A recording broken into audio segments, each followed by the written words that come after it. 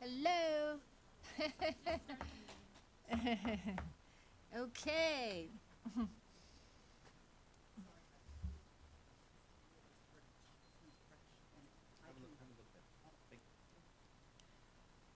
Welcome, bienvenido to our PVUSD board meeting for Wednesday, September 11th, 2019. I'm going to ask for somebody to do the Pledge of Allegiance. Okay, Kim, you want to do Pledge of Allegiance? It's this way, this way, this way. This way, this way. Okay, ready, salute. I pledge allegiance to the flag of the United States of America and to the republic for which it stands, one nation, under God, indivisible, with liberty and justice for all.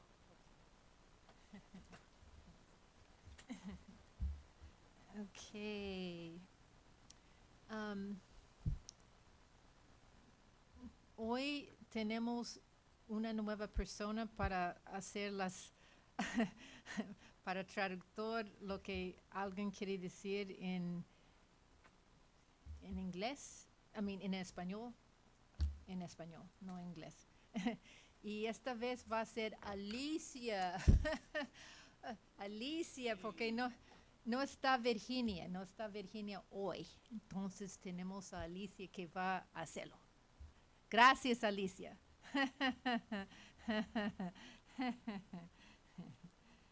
Ok. Acuérdense, si quieres hablar en la agenda, hay que llevar una tarjetita a Eva amarillo. If you want to speak on an agenda item, you need to fill out a yellow card and give it to Eva. Thank you.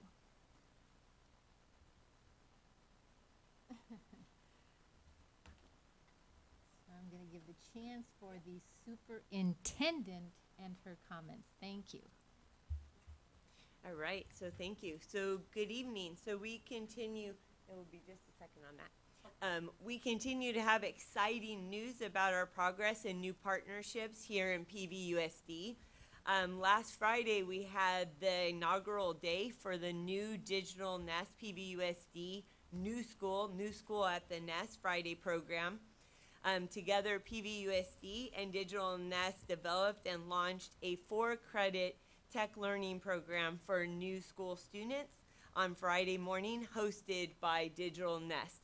So, seguimos con las noticias excelentes sobre nuestro progreso y también los compañeros que tenemos aquí en el distrito. La última viernes tuvimos el primer día de un nuevo programa de la escuela New School que incluye un programa de tecnología en que los estudiantes están recibiendo crédito del Cabrillo College.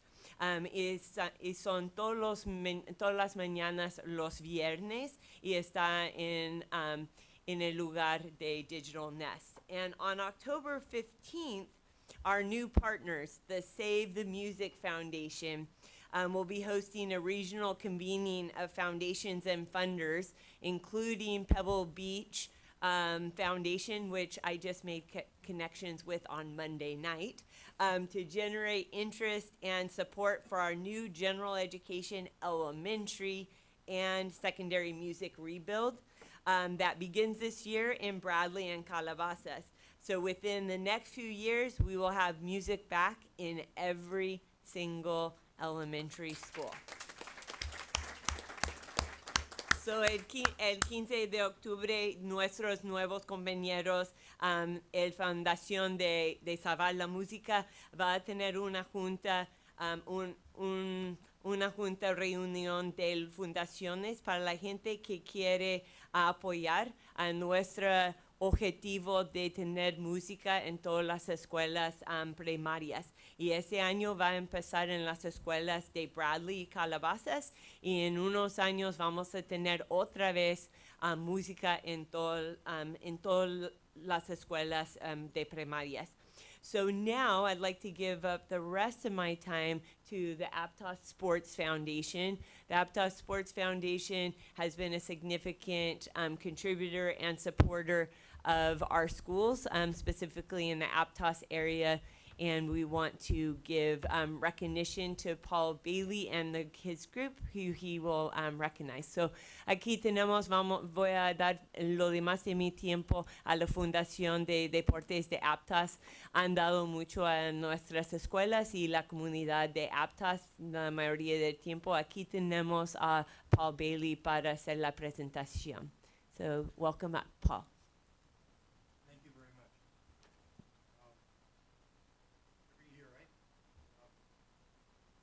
There we go. Board President, Michelle Rodriguez, Superintendent, Joe Dominguez, trustees. I'm here to give you a brief update of the Aptos Sports Foundation and then discuss our mutual cooperation agreement that was passed by the board 2 years ago. Our artwork for our logo was done by the art class at Aptos High School. I told them they could have a pizza night if they worked and developed our artwork for us. So all year long they fiddled with it and they worked at it, and we went and talked to them, and that's the artwork the Aptos kids came up for us. And so we think that's fun. My name is Paul Bailey. I own Bailey Properties Real Estate. I'm an alumni from 1970 of Aptos High School, the first graduating class. So when I speak about the school and what it's been through and stuff, I've been there since the beginning. You have. Yeah. Our first slide, went the wrong way. How do I get it bigger? All right, our first slide just briefly shares what our purpose is tonight. First, to share our recent accomplishments over the last 2 years that we've done since you passed the cooperation agreement of support with the Aptos Sports Foundation. We've had good successes. It's been a good working relationship. We've worked well with the staff and the folks, and we've worked out problems and came up with solutions, and then good projects were completed at the school, with the school district being heavily involved in the process. I'd like to express our gratitude for our public-private working relationship between PVUSD and Aptos Sports Foundation. I honestly think that the future should have more organizations like us that stand separate from the district, but have a working relationship with the district to work out solutions. Because sometimes there's areas that the private industry can come up with solutions and resources that the school district just doesn't have access to. We think a little more entrepreneurially than a lot of times a system like a school district will think. And so that we bring the different things to the table because of that. Also tonight, we'd like to mutually know if we can reconfirm our declaration of cooperative support and collaboration between PVUSD and ASF, the resolution number approved on June 24th, 2015 by the Board of Trustees. This is a little bit of our history, and then I have a page I'm going to read down through to bring it forward. But the Aptos Sports Foundation was created in 1979, was established for the purpose of improving the sports facilities and after-school programs at Aptos High School. At that time, Aptos High School was a nearly new school, a nearly new unfinished school with minimum athletic facilities, no alumni support, no connection to the Aptos business community. The original 5 members saw this and said, geez, let's work on this. That was 9 years after I graduated from high school.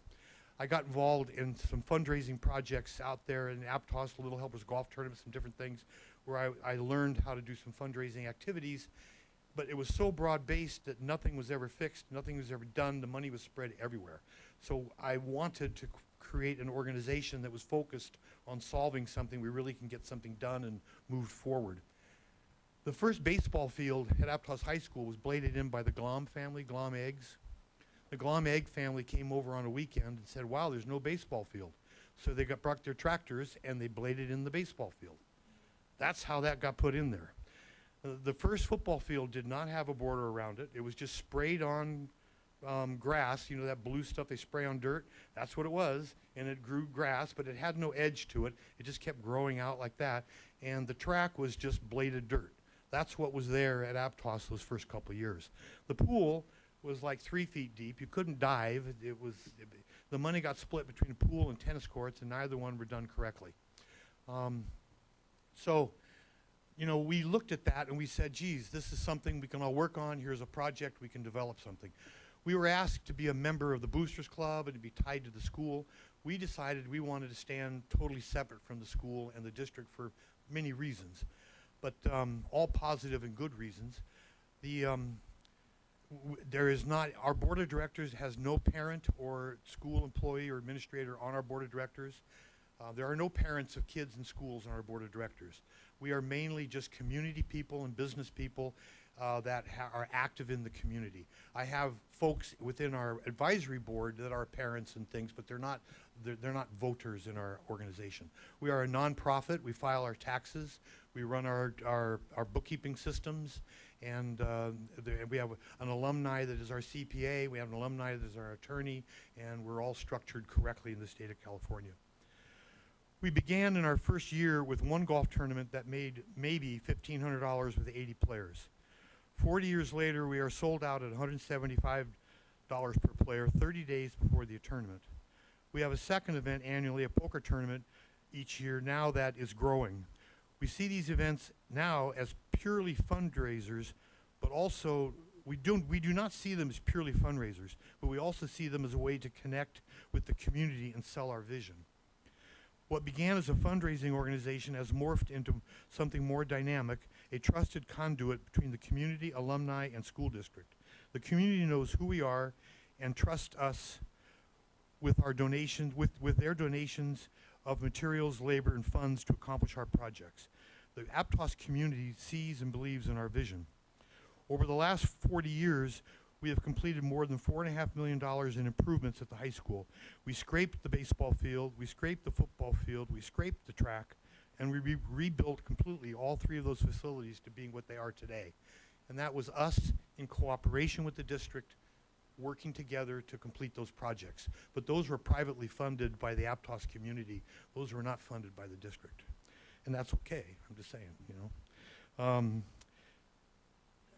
There is not a program or sports facility at the school that we have not improved or touched. We've bought lane lines, wrestling mats, safety equipment. For years, we paid for a sports therapist half of the sports therapist to travel on the campus to take care of the kids in case they got hurt at an athletic event. And so there's not a program we have not touched. We put lights on the football field, and we put lights on the pool ourselves. Our plan is to take Aptos Sports Foundation to a higher level by building an endowment fund now that will be a community-funded and owned asset held in the Santa Cruz Community Foundation. Eventually, this endowment will fund facilities and programs from Aptos High School for its feeder schools organizations out into the future. We are going to change the future of Aptos.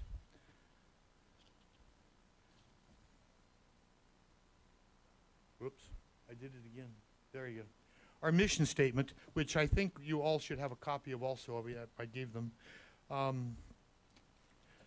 mission statement is to develop community leaders of tomorrow by providing a quality student athletic experience for the youth of Aptos. Our efforts will increase youth participation in sports by improving and providing quality athletic facilities and programs at Aptos High School, its feeder schools, and sports-related organizations.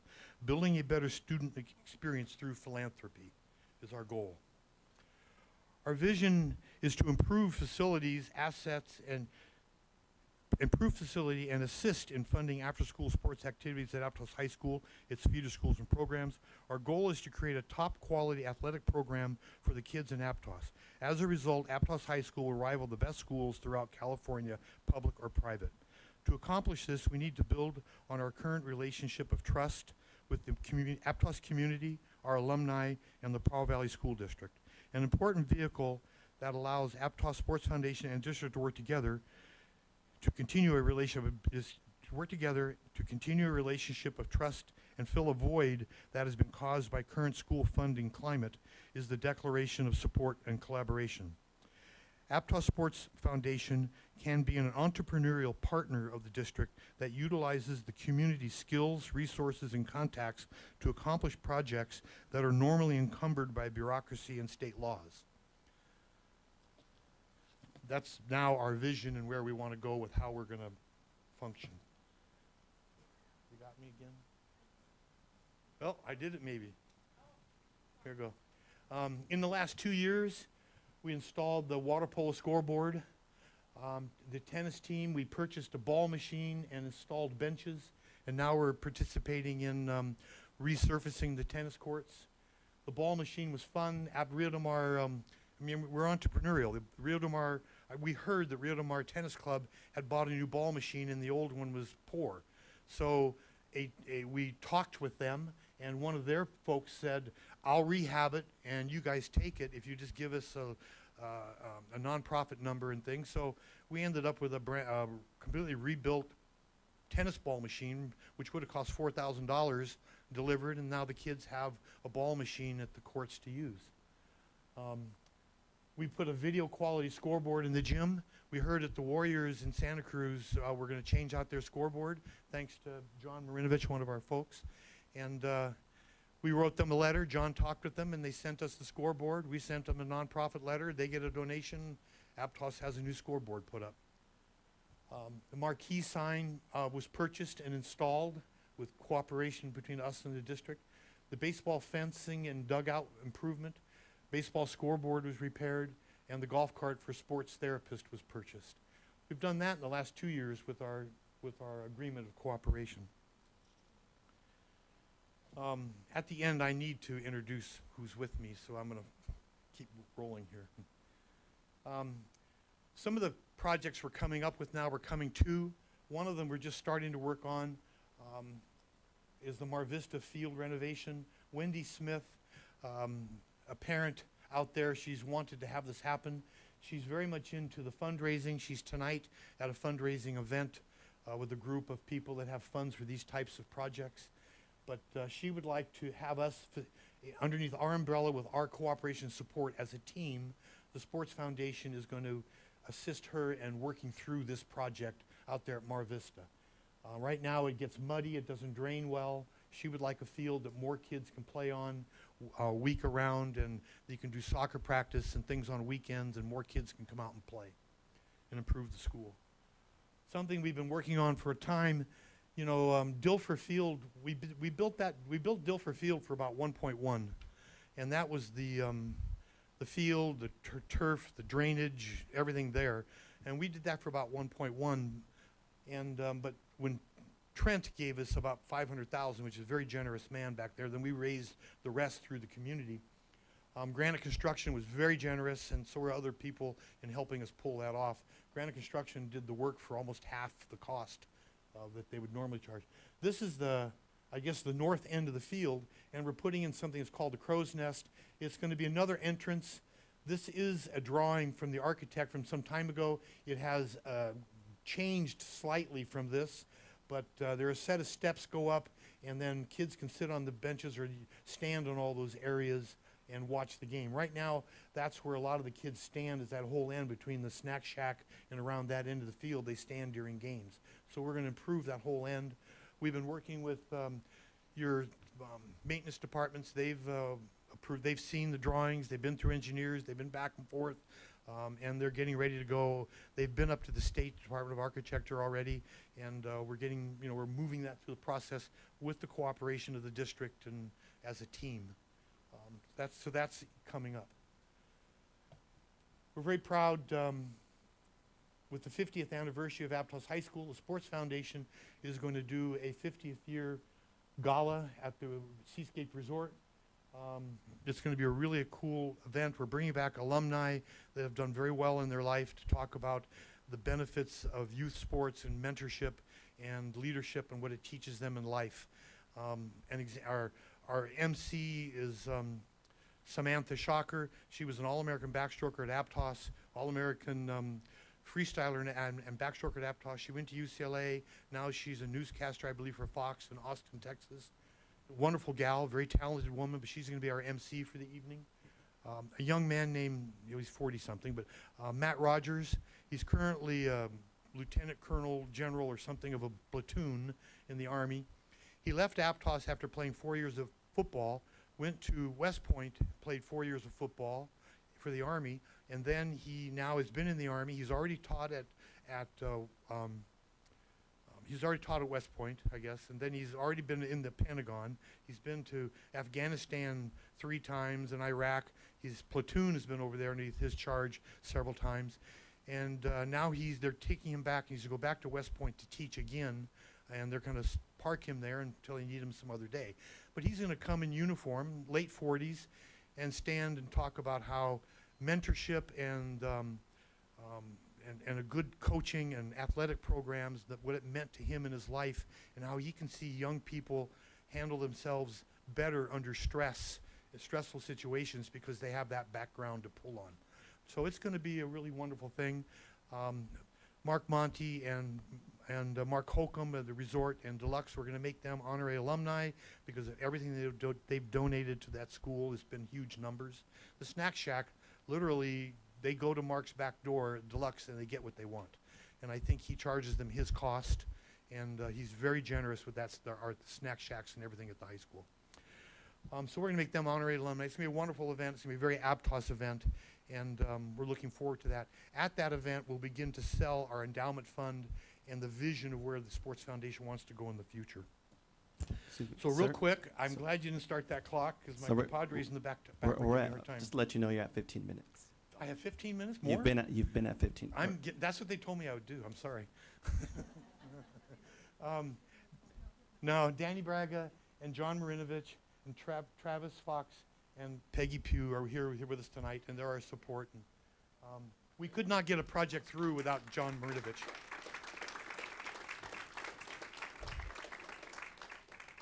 Thank you very much, Vice President Daniel Dodge. Very much.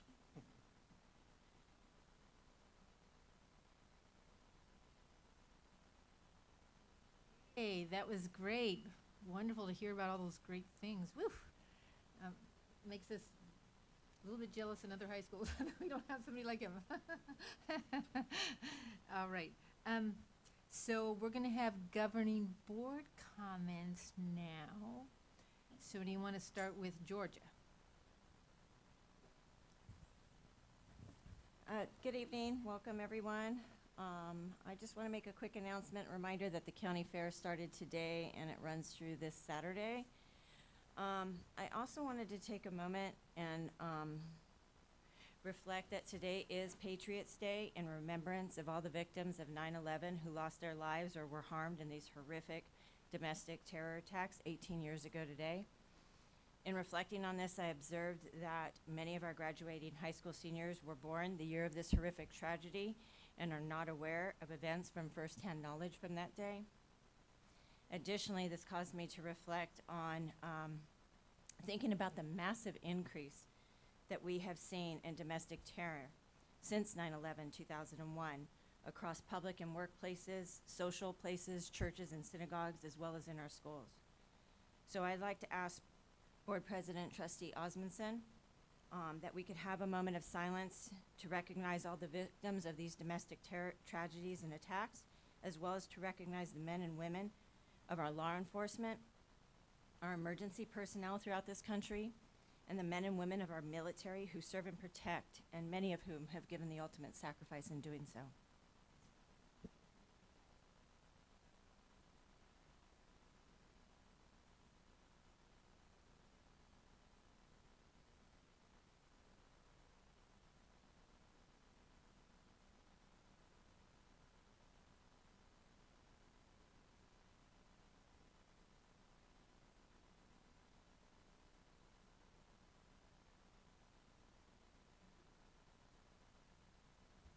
Okay, Jennifer Tractor.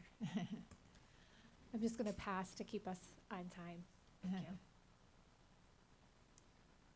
I was able to attend multiple back-to-school nights. It's really wonderful to, to attend, these events. I went to a Renaissance high school, Rio de Mar Elementary, and Aptos High, and just hearing from, parents and teachers about the progress that this district is making is very heartening. I also attended the first preseason home game for the Aptos High football team. Great to see our community come to support our students. The SELPA Community Action Committee had our first meeting of the school year. We reviewed the resources and rights that families have in our district. I encourage anyone who has an interest in special education to come to these meetings. Finally, I attended the intergovernmental committee meeting where, in addition to discussing joint use of facilities, we looked at various community safety issues such as school traffic plans, school threat assessments, a public safety tax measure, and water quality issues. Thank you.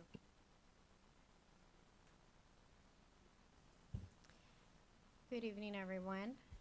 It's been a couple busy weeks for the Pajaro Valley Education Foundation in preparation for our fundraiser tomorrow. So at Haley Schools Restaurants, if you haven't purchased your tickets, you can still do that.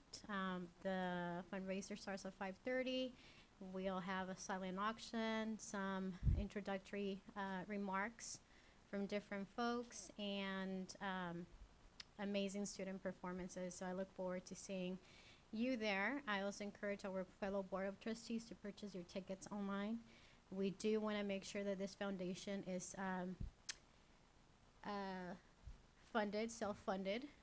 So your support, it's critical in making sure that happens. Yeah, and, oh yes, and tickets would also be sold at the door. Okay.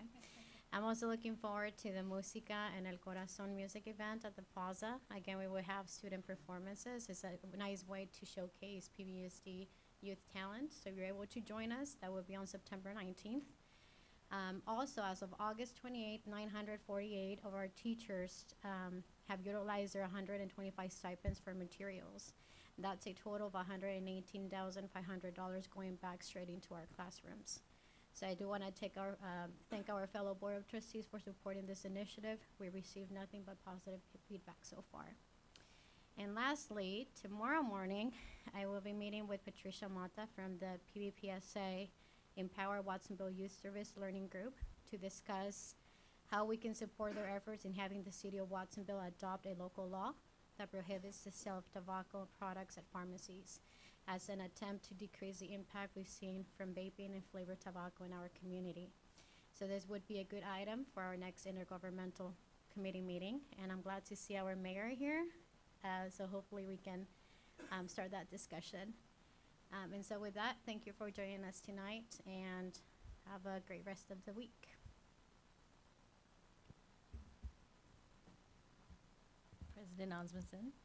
Thanks everybody for being here tonight. Kim DeSerpa. I represent the Aptos schools and want to thank the Aptos Sports Foundation for not just the generosity, but the hard work and dedication you've given to our students over the years. My daughter was a student athlete at Aptos High, recent graduate, and is running now for New Mexico and benefited from a lot of the work that went into that field. So I want to thank you very much for the beautiful presentation tonight and your continued efforts to improve our schools in general. Thank you. The Mar Vista plans look amazing. Yeah. I myself was a volunteer at Valencia Elementary and put in their track by myself, put in essentially all the playgrounds there. I raised all the money all by myself and did all the management, the project management of those things. So I know how hard it is sometimes to work with the bureaucracy, the district, and get things accomplished. So, so thank you very, very much. So I was able to go to some open houses, including Valencia's, where I was able to give an address to the parents and staff there. And I want to thank Karen Lane for granting me that opportunity. I love the start of the year. It's just reminds all of us up here what's important and why we're up here to make things better for the kids and the families in this community. I was at the School Board Association meeting on Monday with all the other trustees, including the county trustees in our area, and it's always very eye-opening to hear what struggles other districts are having. And I was able to happily report all the wonderful things that are happening here at PVUSD. We have a razzle-dazzle superintendent that's bringing a lot of notoriety and opportunity into our district. And so thank you, Michelle, for all your hard work. Dr. Rodriguez, thank you. On October 11th, we'll be having, what are we calling it? A State of the District breakfast. And Aptos Sports Foundation, if you got anybody out here who hasn't been to that breakfast, I would like to invite you to see it because it's amazing. It's a huge pep rally with Michelle, with Dr. Rodriguez giving a presentation with video, and not just PowerPoint, but like live video feed of all the amazing changes and innovation that's happening in this district. So I would love to see all of you there. So thank you very much. What time does it start? And where is it? So it's at the Watsonville Community Room, and it starts at 9 o'clock on October 11th. Thanks. Good evening, everybody. I'm excited for another school year. I'll just keep my comments brief. I attended open house for Mini White, Radcliffe, Watsonville High School. I'm still waiting for EA Hall. I also crossed into Landmark with the mayor. Sorry about that. So it was good to see. Excited, kids are excited. I'm also excited for the fair. I know Watsonville High has a couple pigs that are going to be out there, so check them out. Thank you very much, Aptos High Foundation, for coming. The Mr. Mayor is a 99-year graduate of Aptos High School? Oh, one. And I would also like to see Watsonville and Aptos play again for football. I thought that was a great rivalry. I think that's something we lost when the divisions were moved around, but I would eventually like to see something like that. 1 year at Aptos, 1 year at Watsonville. I think it was great. Thank you very much. Okay, and I'm Karen Osmondson, and I was able to go to, believe it or not, 2 of my schools were on the same night. Not good. But I was able to go to both of them. I just found out which school was going to have their open house for a longer period of time, and so I went to the one that was shorter first, and then. So Ohlone and Hall District were on the same night. I went to Ohlone and with the cafeteria, but I was able to go to every single classroom and saw every single teacher. And then from there, I went to Hall District, and I did have enough time still to go to every single classroom and say hi to every single teacher. It was pretty good, because theirs was until 8 o'clock, a little bit longer.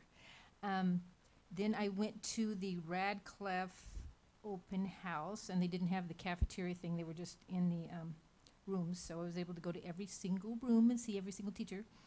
And that same night with them, too, I went to a meeting for the Migrant Head Start, same night. And in their meeting, there was a governance meeting, and they talked about, all the important things they do for governance, school board administrators, and the committee, the policy committee. And then they talked about the requirements for eligibility for their program. Every family has to come with documents. And right now, for example, in Migrant Head Start, there are 33% of the families are indigenous. And there are actually 5 languages spoken. The largest one is, of course, Mixteco Alto. I think Alto, right? But there's also Mixteco Bajo, there's Zapoteco, there's Trique, and there's Purepecha. 5 languages spoken. And they talked about what their priorities were going to be. And what we're trying to do in Migrant Head Start is open up more space for migrants that do not move from place to place, because obviously it's really hard for migrants to move, especially from Mexico to here. So we're working very hard to create more space for migrant farm workers who are here, staying here.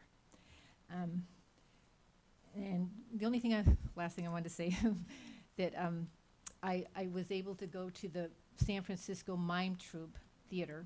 They've been doing political theater for 60 years. 60 years they've been doing political theater. It's pretty cool. That was in Santa Cruz at the San Lorenzo Park. Thanks. Okay. There is going to be one student still. The students our high school student board representatives are still selecting their people who are going to be representatives for our board, and that's going to happen soon, like maybe even tomorrow. But I think there's one student here, Pajaro Valley High School, so if she or he could come up. Or two of you could come up. All right, there's two of you. Nice to have you both.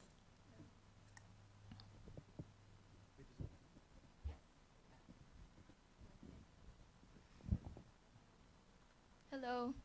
Good evening, board members and fellow peers. My name is Angeline Lorente, the ASB Vice President. And I'm Adam Tingonen, the ASB President, and we are the student representatives from Pajaro Valley High School for this school year. First is about going to be... Yes, we're both seniors. Yeah. Sorry about that. Sorry. First is going to be about our athletics. During the Greenland football game 2 Fridays ago, we were able to witness an intense surprise when our Grizzly football team were tied 7-7 with Watsonville High a couple minutes prior to halftime. While we ended up losing 21-7, we were still able to win the Spirit Cup once again, adding to our streak of 4 years in a row. Hence, it was worth the loss of our voices for many of us the following day. And then furthermore, the girls' tennis team have been working really hard to win their matches. Yesterday, all of the girls won their matches, which prompted them to have a quick but fun celebration at the food court of Costco, where it keeps the cost low. Additionally, whenever I have watched them practice, several of the new members of different grades seemed they were properly taken care of by the veteran players of the team. Our girls' volleyball team has also been training new players to adapt to positions and plays that are crucial to perform properly during games. By spectating them during a game last Thursday against Monterey High, sadly they lost, I was able to witness the hearts the players had for one another and the game, especially when crucial mistakes were made. Lastly, starting tonight until Sunday night, our student athletes will have a special team bonding experience by helping out the community with doing a cleanup service at the annual Santa Cruz County Fair. Now on to academics. Recently, we have started using a program called the 5-Star, which encourages students to maintain a positive behavior. A device is used to scan students' and teachers' IDs to build up a chance to win rewards such as a homecoming ticket, PV gear, a yearbook, and other prizes. As a result of this new innovation, more teachers are now participating, providing a good example for the students. There was a strong morale booster for ASB's continuous hard work. From this, knowing that we can continue to strive for more spirit from not only the students but the teachers as well. Along with our new teachers, new classes were also implemented this school year too. One highly unexpected being the IT Essentials class, a class that I did not expect to be so versatile with computer science. We not only have the opportunity to learn about software and the various models of computers, but we also get to invest heavy amount of minutes on the anatomy of computers, fixing them and also phones, and learning how to code as well. For an assignment, a controversial discussion occurred within the economics and government classes for seniors due to the debate about a heart transplant. But it was hypothetical, so it's not dangerous. But students were encouraged to take a position with their own arguments between 5 people of different backgrounds. It was an interesting experience since division among the students was witnessed as they were all engaged with the topic. It was also fun to see a simple vignette of the people we have never met in this class. Now to activities. With the 10+ new teachers on our campus, we have tried to make them feel as welcome as possible through an assortment of activities from our first Spirit Week. While we did this, we continued to focus on getting as many students as possible to participate with the Spirit Days and lunch activities as much as we could. The title of the week was WOW Week, which stands for Week of Welcome. One of the themes was Squad Day, and it showcased the unity our leaders had, as well as several groups of friends and teachers. Personally, I enjoyed the science department who all dressed up with lab coats. And those, we labbed it. As spoken about earlier with winning the Spirit Cup for the Greenland game in exchange for weaker voices the next day, we specifically saw students cheering loudly who we did not expect who would reach such ranges. We continued to try and rally as many students to remain standing the whole game, except when injuries would happen. We also printed the chants on paper to pass out to have as much participation as possible for the game. It was loads of work, but it was all worth it for the Grizzly Pride. We hope our school will continue to build towards greater unity with the activities and plans we, ASB, have for them. And lastly, I hope our campus of Grizzlies will continue to be fierce to strive out, to get out of their comfort zones for the greater good of not only ourselves, but for others around. Thank you all for listening. It was fun to have a few minutes of our cardiovascular systems pumped up due to our nervousness. And I hope you all have a wonderful evening. Thank you.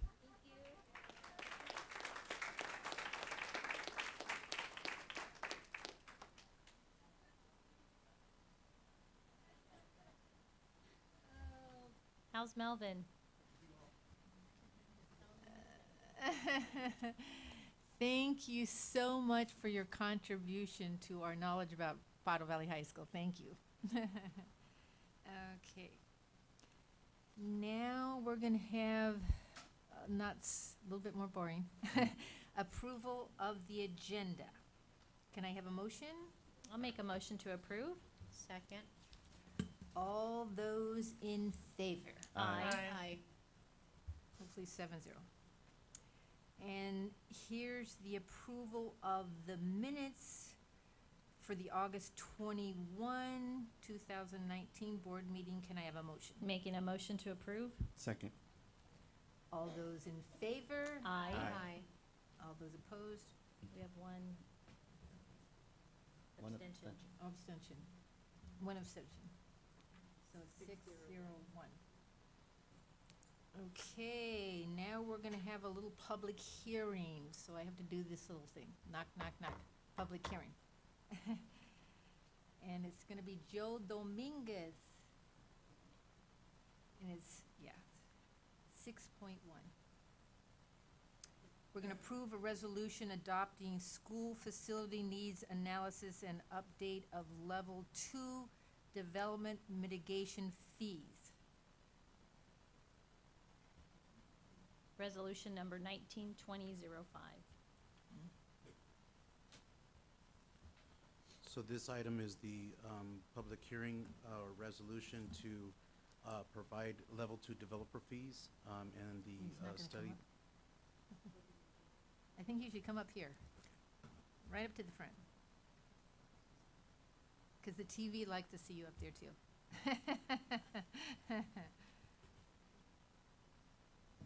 All right, so we have a PowerPoint, but we completed the level 2 developer fee justification study. And so this is done on an annual basis. And developer fee basics is it's a common source of funding to pay for our local facility needs. As you know, most districts in our state collect level 1 developer fees. So we are in a very small group of districts that are able to collect level 2 developer fees. And I'll explain here in a little bit why we're able to do that. The current maximum rate for level 1 is $3.79 for residential projects and 61 cents for commercial and industrial projects within our district. As I mentioned, some districts are able to qualify for level 2 and is determined individually for each district to fund 50% of the needed new facilities to the impact of new development. And so it's specific to the new development within the community. The qualifications to even apply for level 2 is 4 main factors, and you have to meet 2 of the 4. So 20% of the teaching stations in a district have to be within portables. And we are at 36%, so we qualify there. 30% of your K-6 students must be a multi-year round schedule. We do not meet that criteria factor. Your existing capital facility debt is over 15% of our local bonding capacity, and we meet that at 46.4%. And the last qualification, the district has placed a local bond on the ballot in the past 4 years, which received at least 50% of the votes. And that's within the time frame of 4 years, so we don't meet that one. But we do meet 2 out of the 4 with the check mark or the check next to the bullet point. The major factors impacting level 2 fee amounts is the average square footage new homes built within the district, and that's about 1,600 square feet. The local land costs, and then what is the yield rate of a new housing unit. So based on 1,600 square feet, level 2 is 0.44 students out of that home. And then the space available in existing schools, which is no space.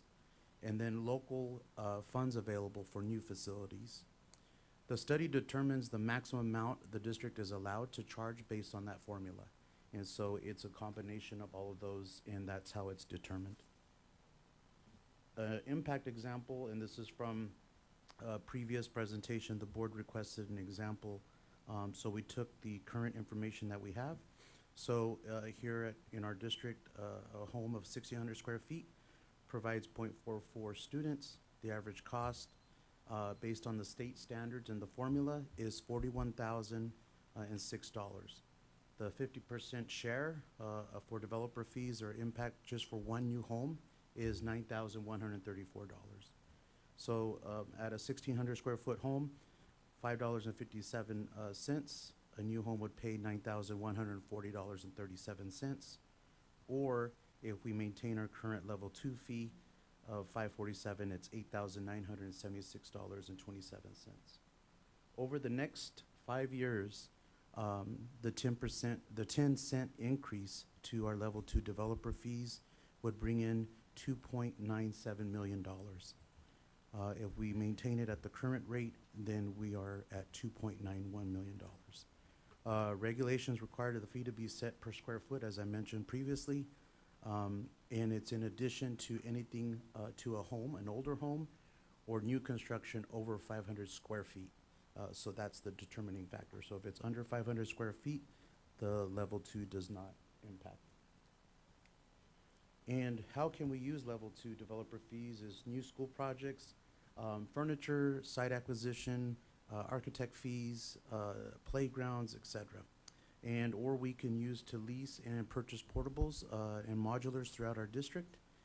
And we can also expand our existing school sites, classrooms, cafeterias, parking, playgrounds, etc. One of the main factors that as a district that we also look into, and this also rolls into our state formula for Prop 51 funding or a new state bond that the legislature is looking at, is 369 of our 1,060 classrooms, which is 34%, qualify or eligible for modernization. And 713 square feet of our district's 1.8 million square feet is eligible for modernization in the state building program, and that's about 39.6. An eye-opener was 382 of our 1,060 classrooms, 36% are in portables. And then one significant fact is the average age of all our permanent buildings is 45 years old, and the average age of our portable buildings is 22 years of age. And that piece for our portables, some have an expectancy of 20 to 25 years, and some, the new modern ones, are 30. So definitely that's a issue for our district. But how are we using the funds? So here's a recap or summary of what we've done. For portable classrooms, Lakeview, we have 3, McQuitty 1, Aptos Junior 1, our transportation department, and Diamond Tech. Most recently, playground modernization, Mar Vista Playground. And then we are in the process right now for our girls softball field at Watsonville High School, and that's underway. We have classroom modernization that's been completed at Starlight and McQuitty, and those were roofing projects, and Valencia was a classroom.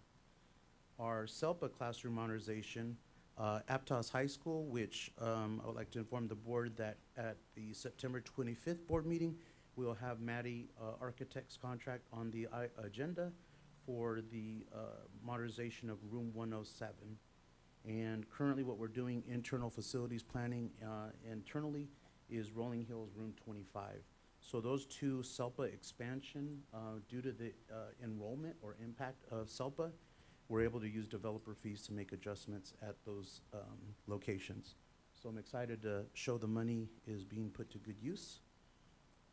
Joe, Yeah. while you're on that last slide, can I ask a quick question? Yes. So these particular projects were paid for solely out of the developer fees that we received? Yes. Okay. So none of these came out of the bond? No, these are not bond Okay, thank you. projects. And we will bring Mr. Beecher and our bond oversight committee at a later point in time. We'll be coming back to give a bond project update and then also have a developer fees project update and have it summarized for the whole board. So in summary, level 2 study increases residential rates immediately once board approved. Approximately in the next 5 years, it's $2.97 million that'll provide help in the various projects that we have district-wide, from playgrounds to playfields to classrooms, whether it's expansion or SELPA, and covers the programs that impact our students. And residential fees can be increased by up to 10 cents, which is a 1.8 increase. And once again, level 2 study expires in 12 months. So the study is continuous every 12 months, and that's based on development. I'd also like to inform the board, January of 2020, I'll be coming back with our level 1 study and adjustment. And that's all I have. Thank you.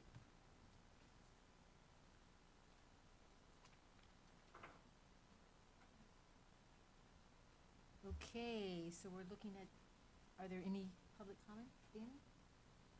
Okay. Is there any board comments?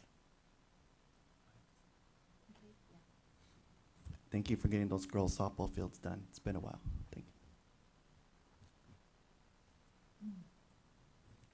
Anything? You want to, okay, yeah. So, so these fees are sort of lodged on top of whatever permitting fees the county charges, is that correct? Correct. Yeah. So it ends up being passed on to the homeowner, really, all of these developer fees, because the developer isn't paying them, they're being passed on to the consumer. It depends on low-income housing development is a different structure. Right. Non-low income development, yes, it's structured within the fees that they pay. So for somebody who wants to remodel a home and add on square footage, then they're also going to, they pay that higher level of Correct. developer fee, yeah, okay, Yes. thank you. And as long as the expansion or modernization of the home, so if they're adding on a bedroom or a portion of a garage or et cetera, it's over 500 square feet. So if That's it's great. under, then the fees don't kick in.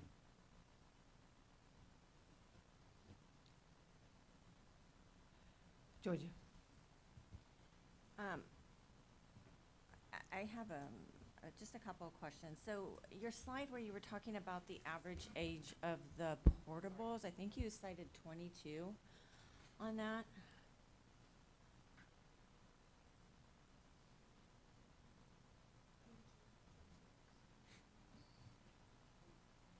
Yes, and then you had mentioned when you were speaking something about between 20 and 25, 30 years, depending upon newer portables, older portables. And it just struck something in me to inquire with you about, because, and I'm not even sure you were here yet at the time, but a few years ago, the district was approached by the Santa Cruz County Board of Supervisors to put a portable at Lakeview Middle School for an after-school program that was going to be accessible and usable to our students during the day. And one of the biggest reasons of its rejection at that time was the age of portables. So I'm a bit confused. Now, you know, I'm hearing 25 years is the average life for an older one, 30 years is the average life for a newer one, and this one wasn't even in that, near that category.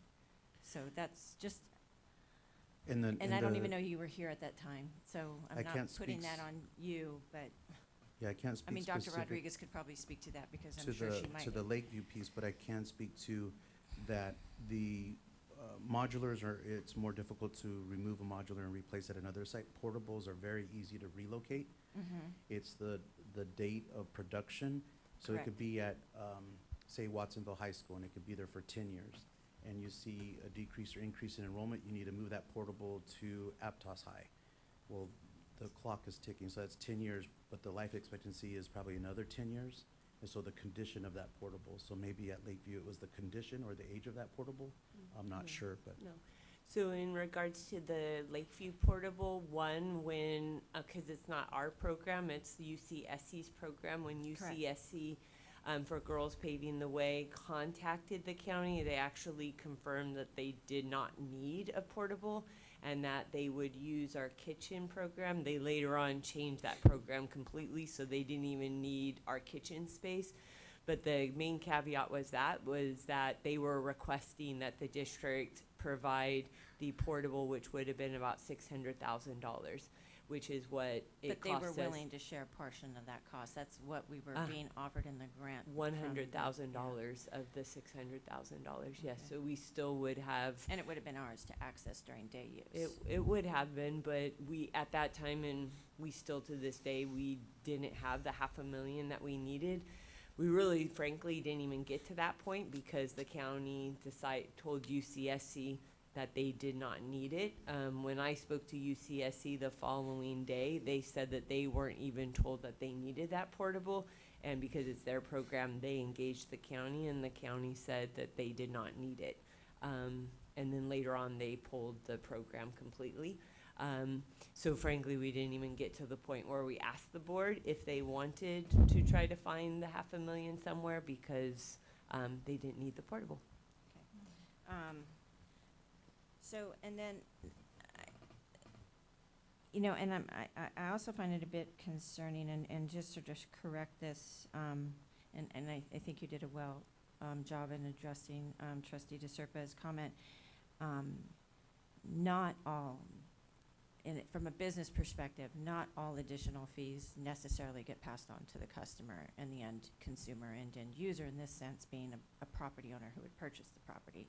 So I appreciate you handling that correctly, that yes, the developers could absorb part of this cost, and it goes into other areas of cost of rising and inflation in the community locally as well. The other thing that I found a bit concerning, and this is probably not really directed to you, but maybe to our agenda setting committee, is that usually when we have a public hearing matter, it's kind of been board practice in the past that we would have a public hearing, and then at the next board meeting, that item would be back to be voted on. My question is, why are we having a public hearing on this matter tonight and it being voted on as the first item in our agenda instead of it being brought back at our next board meeting?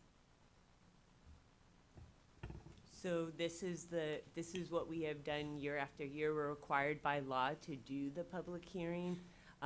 It's according to the topic of which it is. So for example, budget and LCAP, which occurs in May, we do bring back the next time, and that's Ed Code required. We have actually significant public hearings that we do the exact, we do that action item on the exact same night.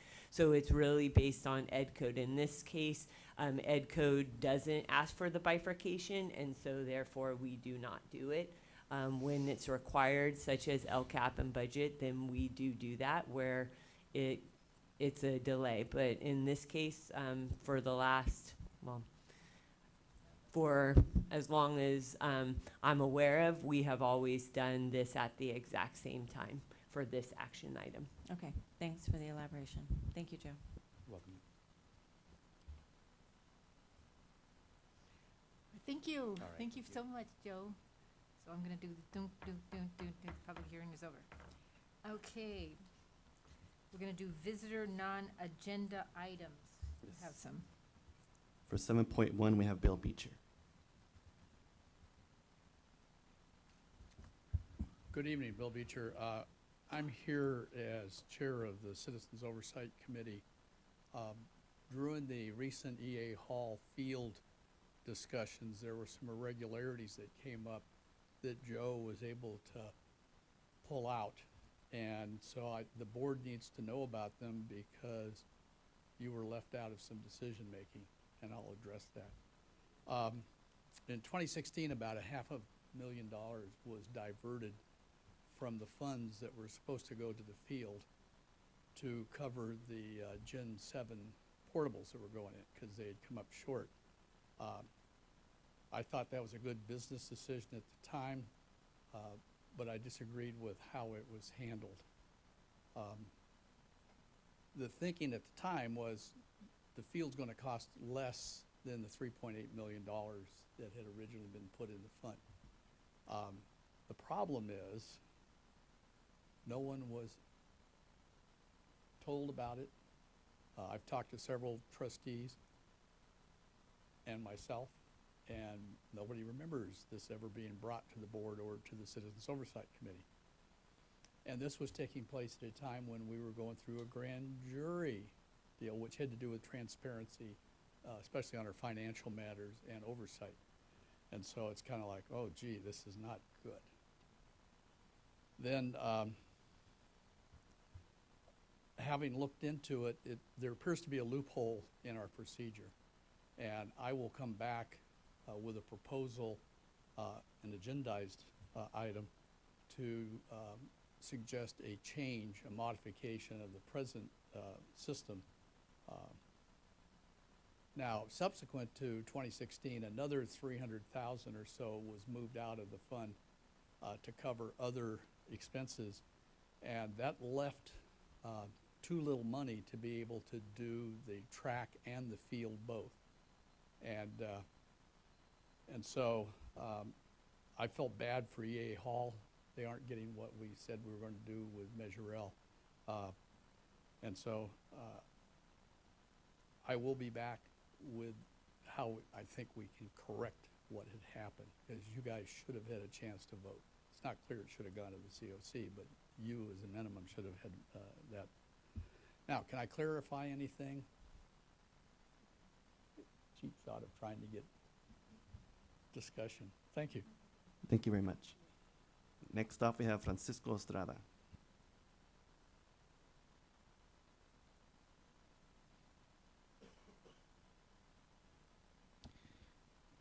Good evening, Board President Osmondson, Board of Trustees. First off, I apologize for my outfit. I was at the gym and I came by. And I just simply wanted to thank Trustee Daniel Dodge Jr. for inviting me to a couple of back-to-school nights.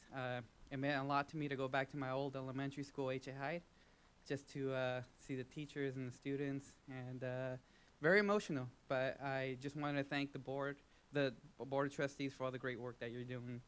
And Maria, you know, I'm more than happy to get to work together, and we'll get a ban, or we'll pass some good laws, some good legislation. And I'm here to work with all of you.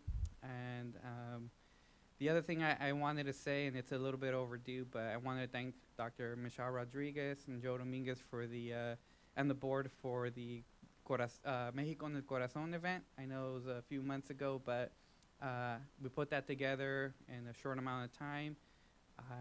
I'm grateful for your willingness to work with the city, and on behalf of the city council and the city of Watsonville, just know that we want to work with you, and we want to be supportive in whatever we can do to help our students and our families and our teachers and our unions and everyone. So thank you.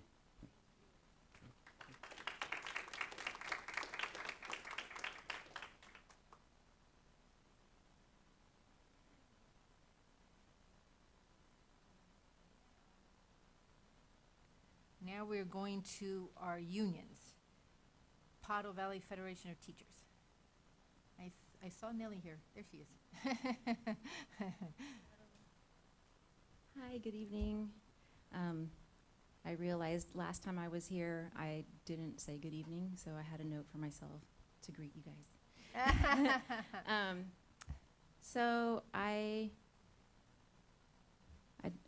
don't want to spend too much time talking about unaudited actuals, but I did look over unaudited actuals, and I noticed what I did was I compared the unaudited actuals to what the board had adopted last summer, just to see that variance, or that difference, because I think that matters.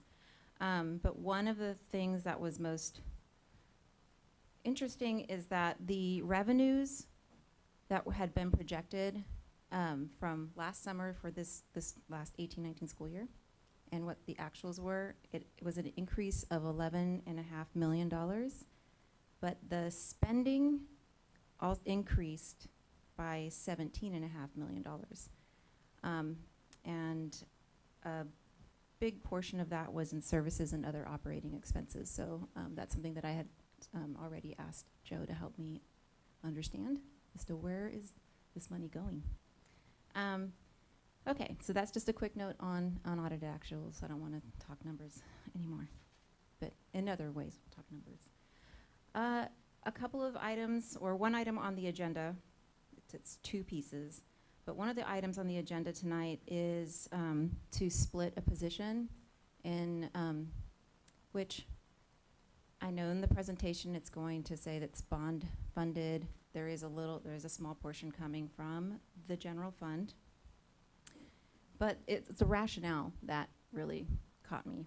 And it says it's to ensure more effective and efficient oversight of planning and implementation systems that support safe and orderly learning environments conducive to student achievement. That's a lot of what we're asking for. And so it's interesting to me that another administrative position would be created for that, which could fund a teacher's position. And there are still teachers that are needed.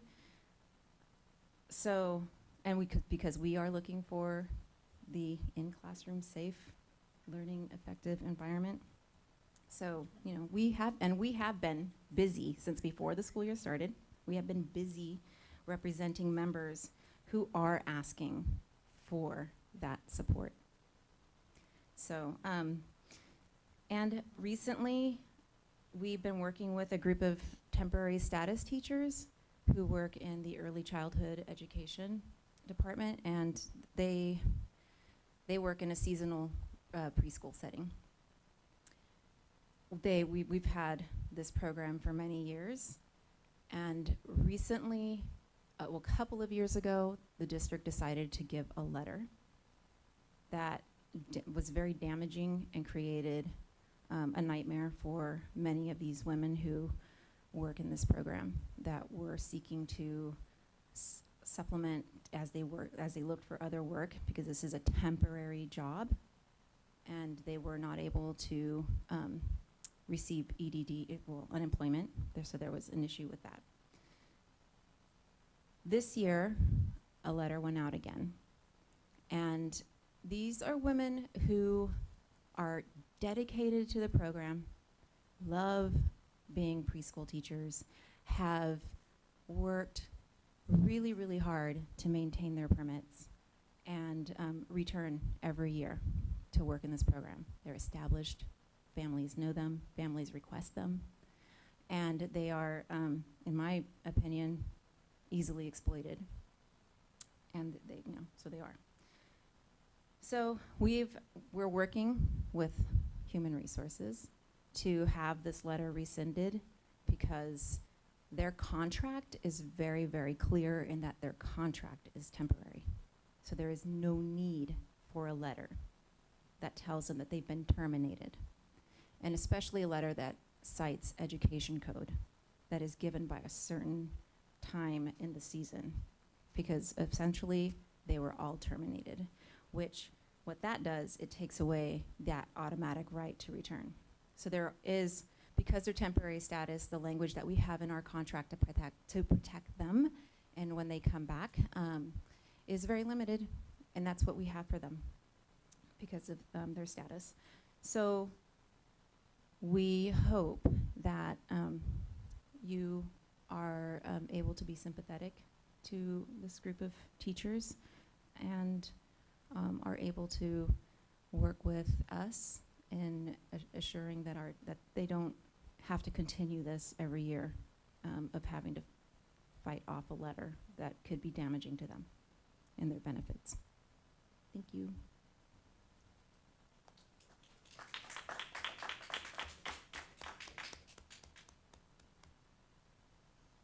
Okay. California School Employees Association, are they here? Don't see any of you. Is there? Is there somebody gonna come? You don't want to come up? Just come up and say hi to us? No? Okay.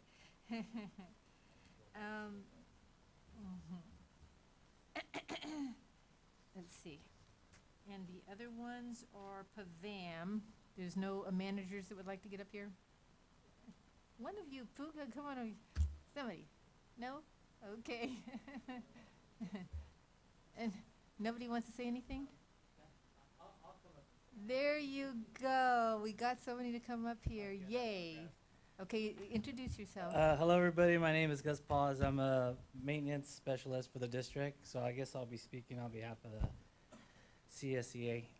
We're pretty excited to get the year started. We're working on trying to get the schools up and making them safe for our students and for our teachers, clerks, and office staff people, working in as parents, mentors, and leaders in the office, and the kitchen staff working hard. I don't know why I'm choking right now. And our kitchen staff getting food ready for our students to have good meals, and just excited about the year and making it safe and a healthy place for the students and the staff. Thank you. Okay, now I can say about PAVAM again. And lastly is 8.4, Communication Workers of America. I've never seen them here.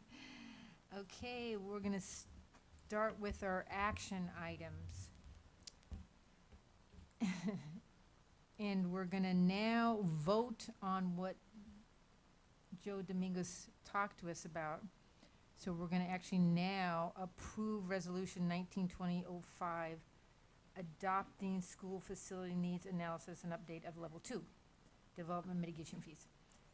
And so, you know, I don't know if you should. Trustee Osmondson, can I just make a suggestion? Yeah. I know that we've already approved our agenda, but what I would like to do is move 10.2, which is our report on special education. I'd like to move that up, if we could, before our action items, because we have a child here in the audience who's sort of waiting, I think, for that presentation.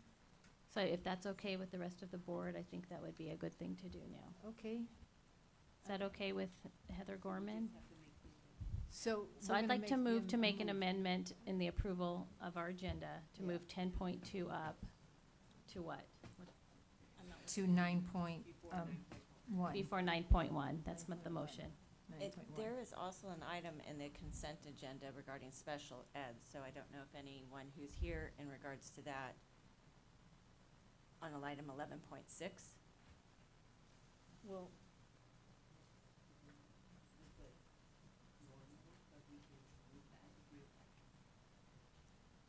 Well, I think in the interest, if we're going to be moving them, that we should just move them in tandem together, just given the audience and who's here. Okay, tonight. so I'll amend my motion to move 10.2 and 11.6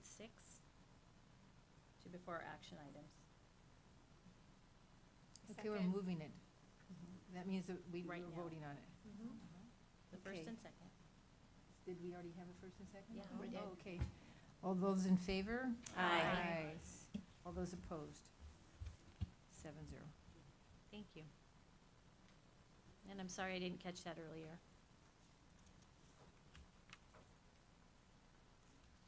10 point.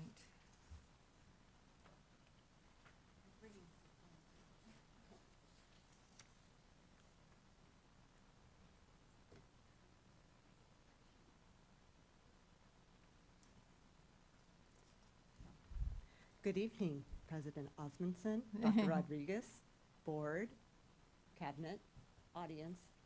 I'm very excited and proud to be here as the Special Services SELPA Director. We have a presentation for you tonight, and it's really focused on some of the things that we have been hearing and concerns that have come our way, and looking at what we're doing in special services to support our children. Looking at this, we really want to build a strong foundation in special services, and how we're doing that is working with general education in order to build that foundation. Like any foundation that you have to build it strong at the bottom to support the things at the top. And our special education students are the students that are coming up to the top that need that extra support. We are no longer willing to wait for them to fail, so we want to support them right at first. So this is our ed code, but I'm going to go on to the next slide here, because really what we need to do, and ed code you can read through that, but what I wanted to present to you today is that we have to have specifically designed instruction and related services that's unique to the educational needs of every student that qualifies for special education. We have a full continuum of programs and options, and then we have to present that within the least restrictive environment. And within the least restrictive environment, that means that as much as we can, we support the students in general education classrooms. And even at our IEP meetings now, and you may not know this, that we have to talk about the harmful effects of pulling a student out of a general education into a special classroom. And we just talk about the fact that they're not being educated with their same age peers. And so how does that support the student? And a lot of times the programs that we are building do support the students, but at times we really need to look at how we keep them in the general education class. So for our district, 0 to 21 is the age range that we provide special education services. So we have post-secondary and 0 to 3 classrooms. So district-wide, that's 15.6% of our students.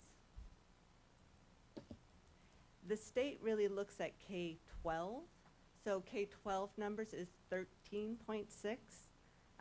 So that's a total of over 3,500 students that we're serving in Pajaro Valley Unified School District. And our numbers are going up. So then within that, we have 13 eligibility categories. I'm not going to go through all of the categories, but I really wanted to point out a few things. And if you can notice, in 2005, we had 52 students that were identified as autistic, and now in 2019, we have 220 students. Other health impaired, we had 97, and now we have 314. Wow. As emotionally disturbed students, we had 39, and now we have 130 students. Wow. This is a primary disability also. So if you added up the numbers, it wouldn't match because there are also students that have secondary disabilities along with that. And so then how are we really looking at EdCode and meeting these unique needs? And I have Heather Morin here who's going to speak to one of the programs that we're putting into place. And she's our lead behaviorist. Hi. So yeah, as you can see from these numbers, we really had to consider as a team, how do we support all these learners with autism spectrum disorders in our community and in our school districts? And so with that, we were also given the gift of lots of researchers looking at different studies and coming up with what are 27 evidence-based practices that we know are effective for learners with autism. And with that information, we were able to partner with the California Autism Professional Training and Information Network, as well as the Diagnostic Center of Northern California, to develop and to implement evidence-based practices throughout our programs to support these learners in the least restrictive environment. So we're doing that with our NEST program, and then we also have a RISE program where we're working with students with emotional disturbances, again, focusing on evidence-based practices and supporting the students to transition into mainstream classes with support, and then hopefully out of the program. And you'll see more about that later. So how are we helping all of these students? So I wanted you to see the personnel that's involved with this. We have 143 teachers. We have 72 supplementary service providers.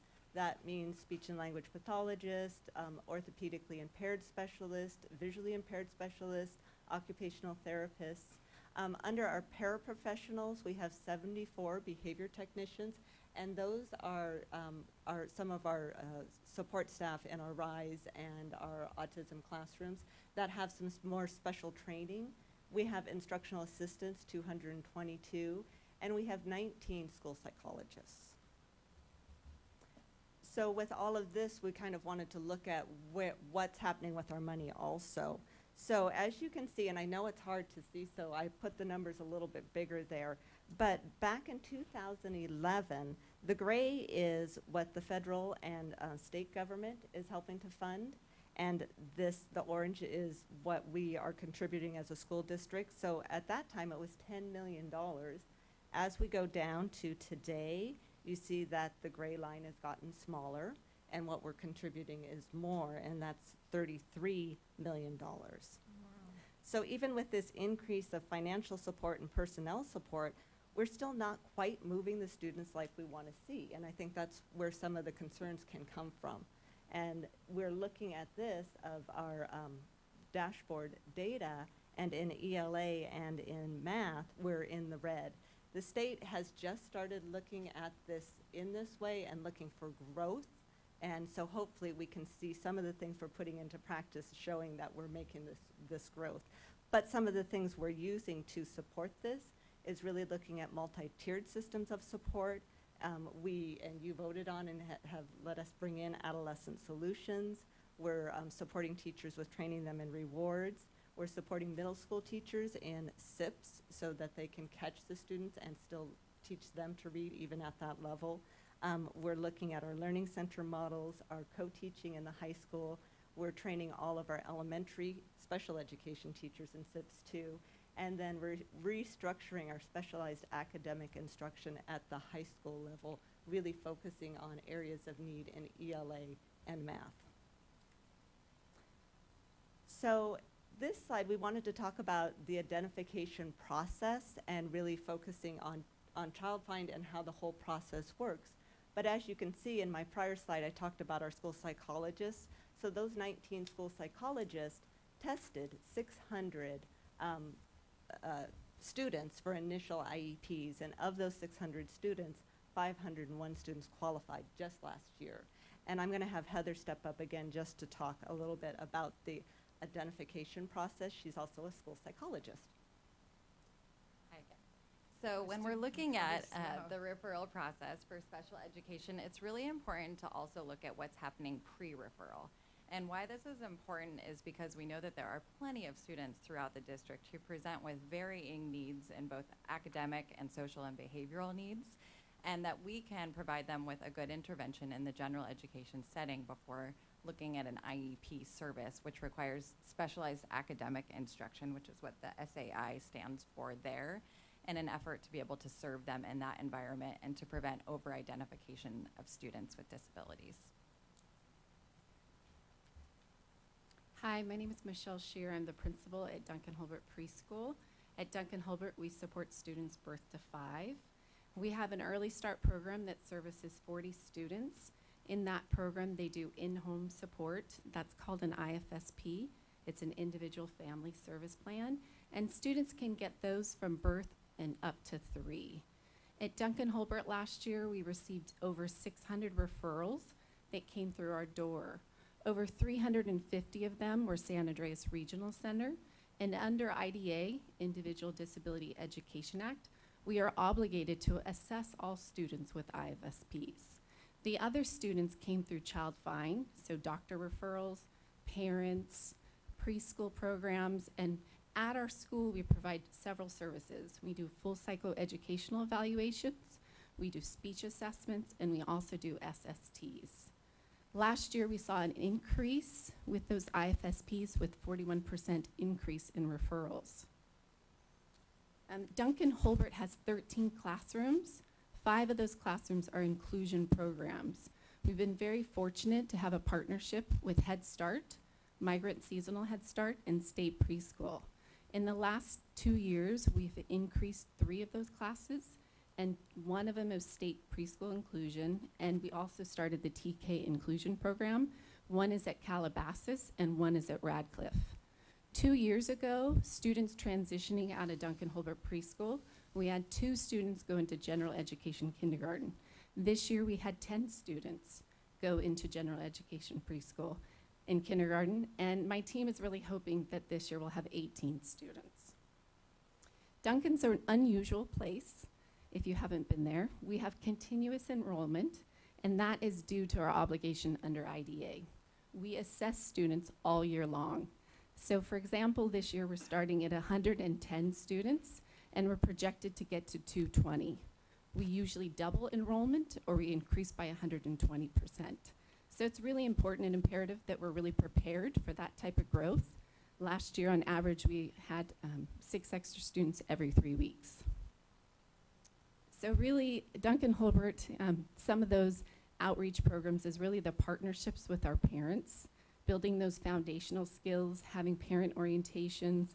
We do monthly trainings, how to build that relationship to build those skill sets of the students. And we have a fluid program that we're always pushing our students to the least restrictive environment.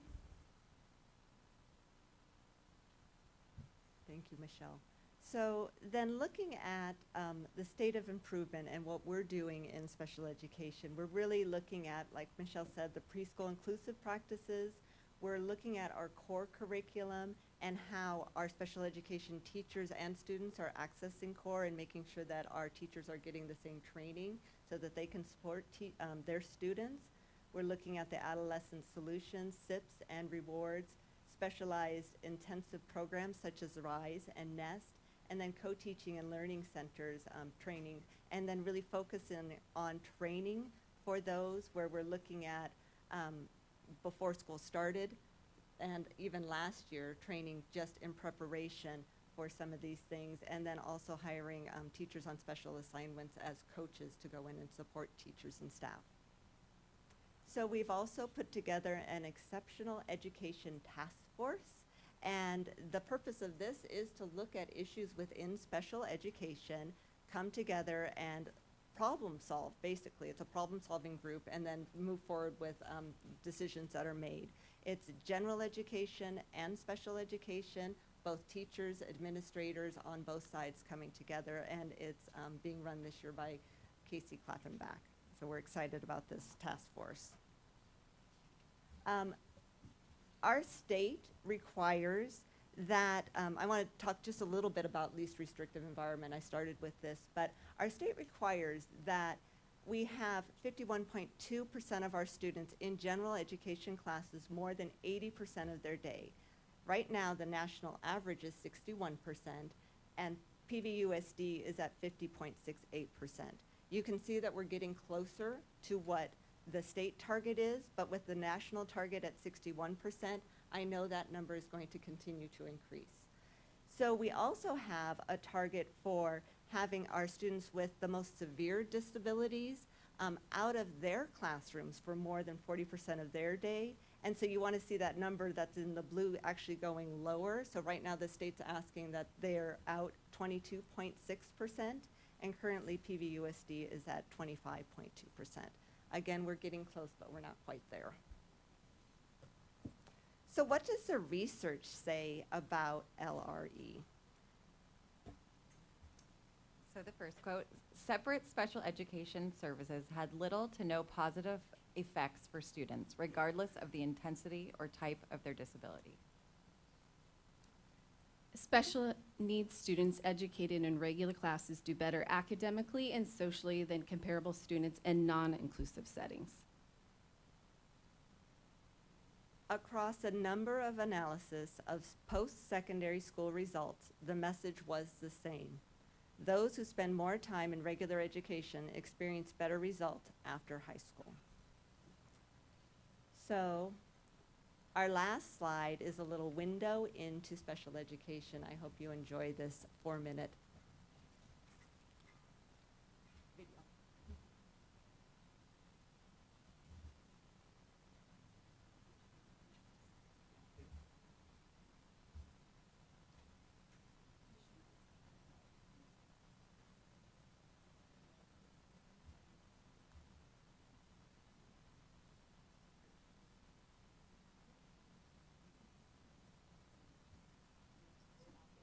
Oh, you can't hear them talk? Wait a sec, yeah. Yeah, let's try it again. Let's start it all over again. Nice.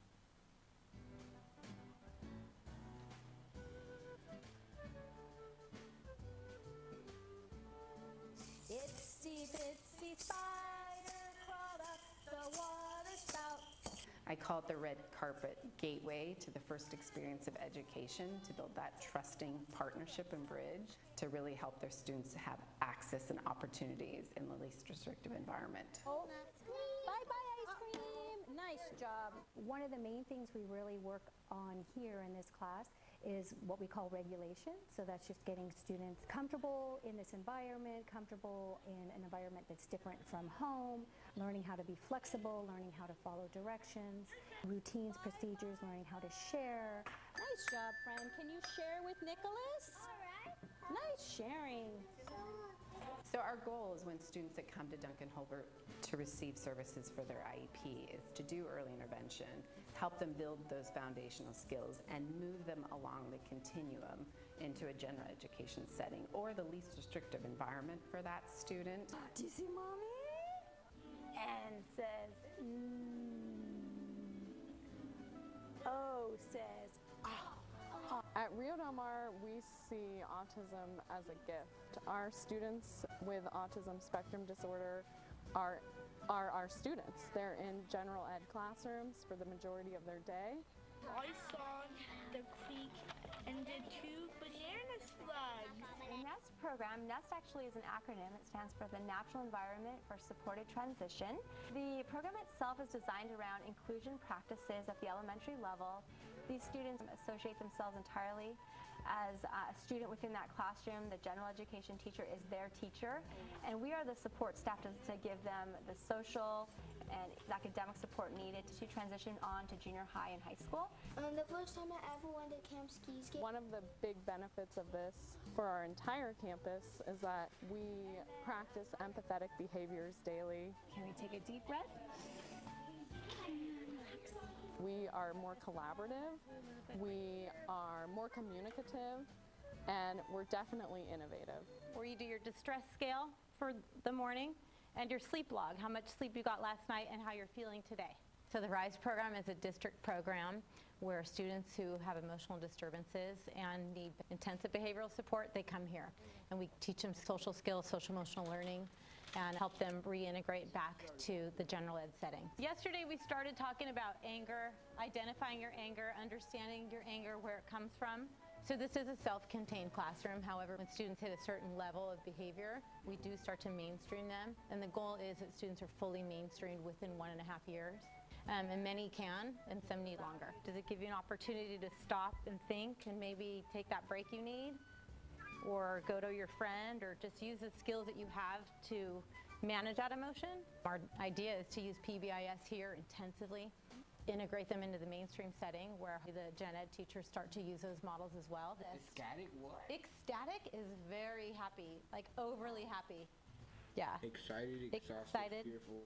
The more trauma-informed a staff is, the more we can understand where students' behaviors come from, the more support and patience we'll give them so that they're successful outside of the school community. The spirit of special education law is free and appropriate public education in the least restrictive environment. Just from like the tone or like the way he's singing it, you can kind of tell. So what we're doing with the inclusion model for our mild to moderate students, our special day class students, is we created 9 sections of co-teaching.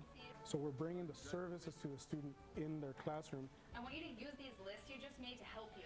When you have students be with their typical age peers, what you're seeing is higher academic achievement. You're seeing empathy from their peers. You have the teacher also being more aware of what students' needs are. You also have the ed specialist also working with other students who are not identified, who might have some language needs or social emotional needs, and we're there to help guide the teacher, help guide the student. The big goal is to get as many students with IEPs diplomas.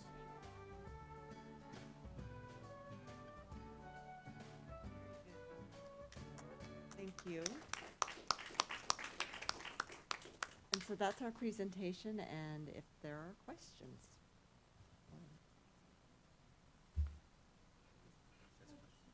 Oh, no speakers? What do you, speaker, the speaker person, the speaker person. We have a couple speakers. First off, we have Laura Zucker.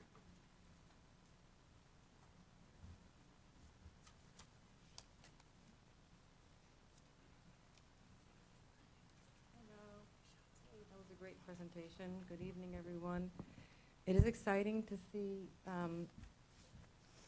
how we're getting kids together. I would say breaking down barriers to a certain extent, and really honoring children's differences in general ed and in special ed. The only thing I would say is that if we want to do this right, we need to listen to concerns of the folks who are in the classroom. One thing I hear from teachers and other specialists is that, I won't say they feel that they're not heard, because that's not a feeling, that they are disappointed, that they will make a suggestion and say, for this child with his IEP, we're going to need more support. Or this child at this moment has a lot going on, and there are a lot of, perhaps there's behaviors that are going on that are disruptive or not safe, and frankly, we need more staff in the classroom, more behavior techs. And often these teachers will say that they're not provided that support. And so I hope we can be, I hope that our leadership in SELPA can be flexible enough so that we can listen to teachers' concerns. They do know the teachers, they do know the children well. I also hope that the teachers who are new, because we have quite a few new special ed teachers, because we do have, unfortunately, kind of an issue with recruitment and retention of teachers. I hope that they can be supported with actual, how can I say, with people coming into the classroom enough to see what the issues are. But mostly it's a question, as I spoke last year, of including teachers really in deciding how we implement something so it can be successful. They are there every single day, and I've heard concerns about implementation not always being successful because teachers' viewpoints and their experiences might be listened to, but they may not be acted upon. And we want our children to be successful. We want to keep teachers, and actually giving teachers and other staff a voice will keep them. And I hope that part of implementing this great program will be listening to the general ed teachers and to the special ed teachers who are implementing it at their 3 pilot schools, and making sure that we really try to honor their concerns and find solutions. Thank you. Thank you. Thank you. Next up, we have Brandon Denise.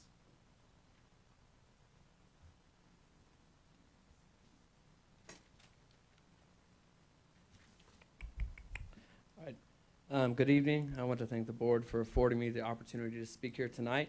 I want to make sure I preface my statements on saying that I have nothing but respect for most of you, and I think the rest of you need to get out of our way and stop making our job more difficult. My name is Brandon Denise, and this is my 5th year in the district, 4 years as a life skills teacher, and this year as an RS specialist.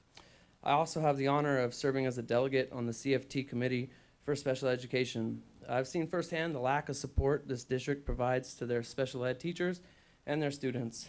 In my opinion, this report is nothing but hot air and lip service. This board should be ashamed for lying to your teachers, yourselves, this family, or families, and most importantly, these students. You can lie to yourselves all you want, but those of us in the classroom know firsthand how the structural deficiencies at SELPA make our jobs more difficult. You hire teachers without a credential who are either in a program or working towards a credential or have no teaching experience, and you give them an entire school year to figure out if this is the job for them. I can't go to work as a doctor for a year without any experience, but say, you know what, give me a year, and then I'll figure out if this is a job for me, and then I'll go to school. So why do you do that with teachers? Why do you hire teachers with no background, no experience, then expect them to do the job of someone who needs experience and a background? What is the most disgraceful aspect of this, in my opinion, is you don't support these teachers. You place the obligation of writing a legally defensible and compliant IEP on somebody with no experience. And then you expect them to figure it out and give them little to no support. Furthermore, for these teachers, their first line of support is a PVFT member and their program specialist, who you parade around as an admin, and you give a program specialist as many as 5 programs to specialize in. How can they be a specialist in 5 different programs? Then, when these teachers get overwhelmed, you shift the burden of supporting these teachers from yourselves and onto other teachers? I just got an email today. Hey, we got 2 middle schools without an RS teacher. Do you want to write the IEPs for these kids? We'll give you peas and carrots. We're going to shift the burden away from supporting these teachers, from us, and onto you, onto other teachers. But hey, we'll pay you just a little bit to cover what you guys have as a deficiency. My idea is you stop lying to yourselves, your 2 minutes, teachers, sir. your families, your students. Stop shifting the burden of teacher support away from yourselves and onto teachers.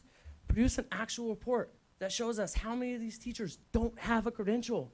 How many of these IEPs are not in compliance? All I really want you guys to do is to support these teachers. Give us a fair shot. You guys are tying our hands by expecting us to pick up the slack for deficiencies that you create. Thank you.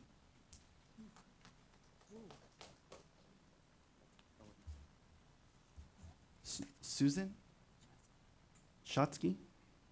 I'm not sure. Yeah.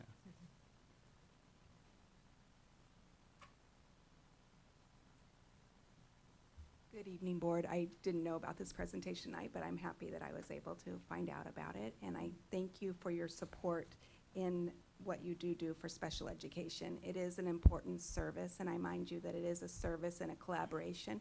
We are one team, as Dr. Rodriguez has said in her mission statement. And it's really important that we do work together and that our students and teachers do receive proper, services and accommodations. And as Joe was saying, the classrooms are really important and that it's communicated to us. We were promised a new redesigned special education classroom and it didn't happen. And luckily we worked together with the superintendent and principal to have our special education students at Aptos High have an appropriate classroom that wasn't filled with mold and spider webs and just shoved in the corner. I'm still very concerned about this.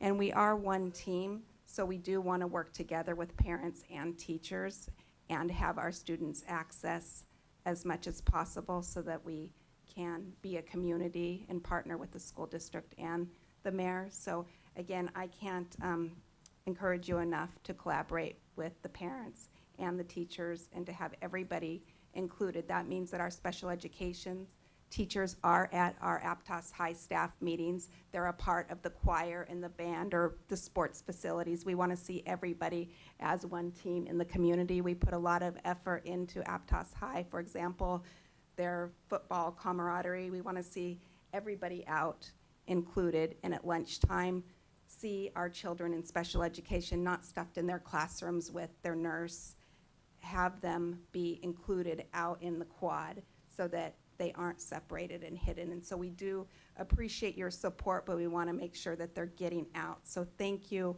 for supporting these programs, and then just make sure that we are, making sure that all the staffing, I see Heather's spreadsheet with, we have an OI and the numbers have gone down in OI. We have a new OI person, and just making sure that the students are getting served and they're getting what they need, because I know the district is putting monies into that. So we want to make sure that everybody's feeling supported, and number one, the students. Thank you. Thank you. Thank you.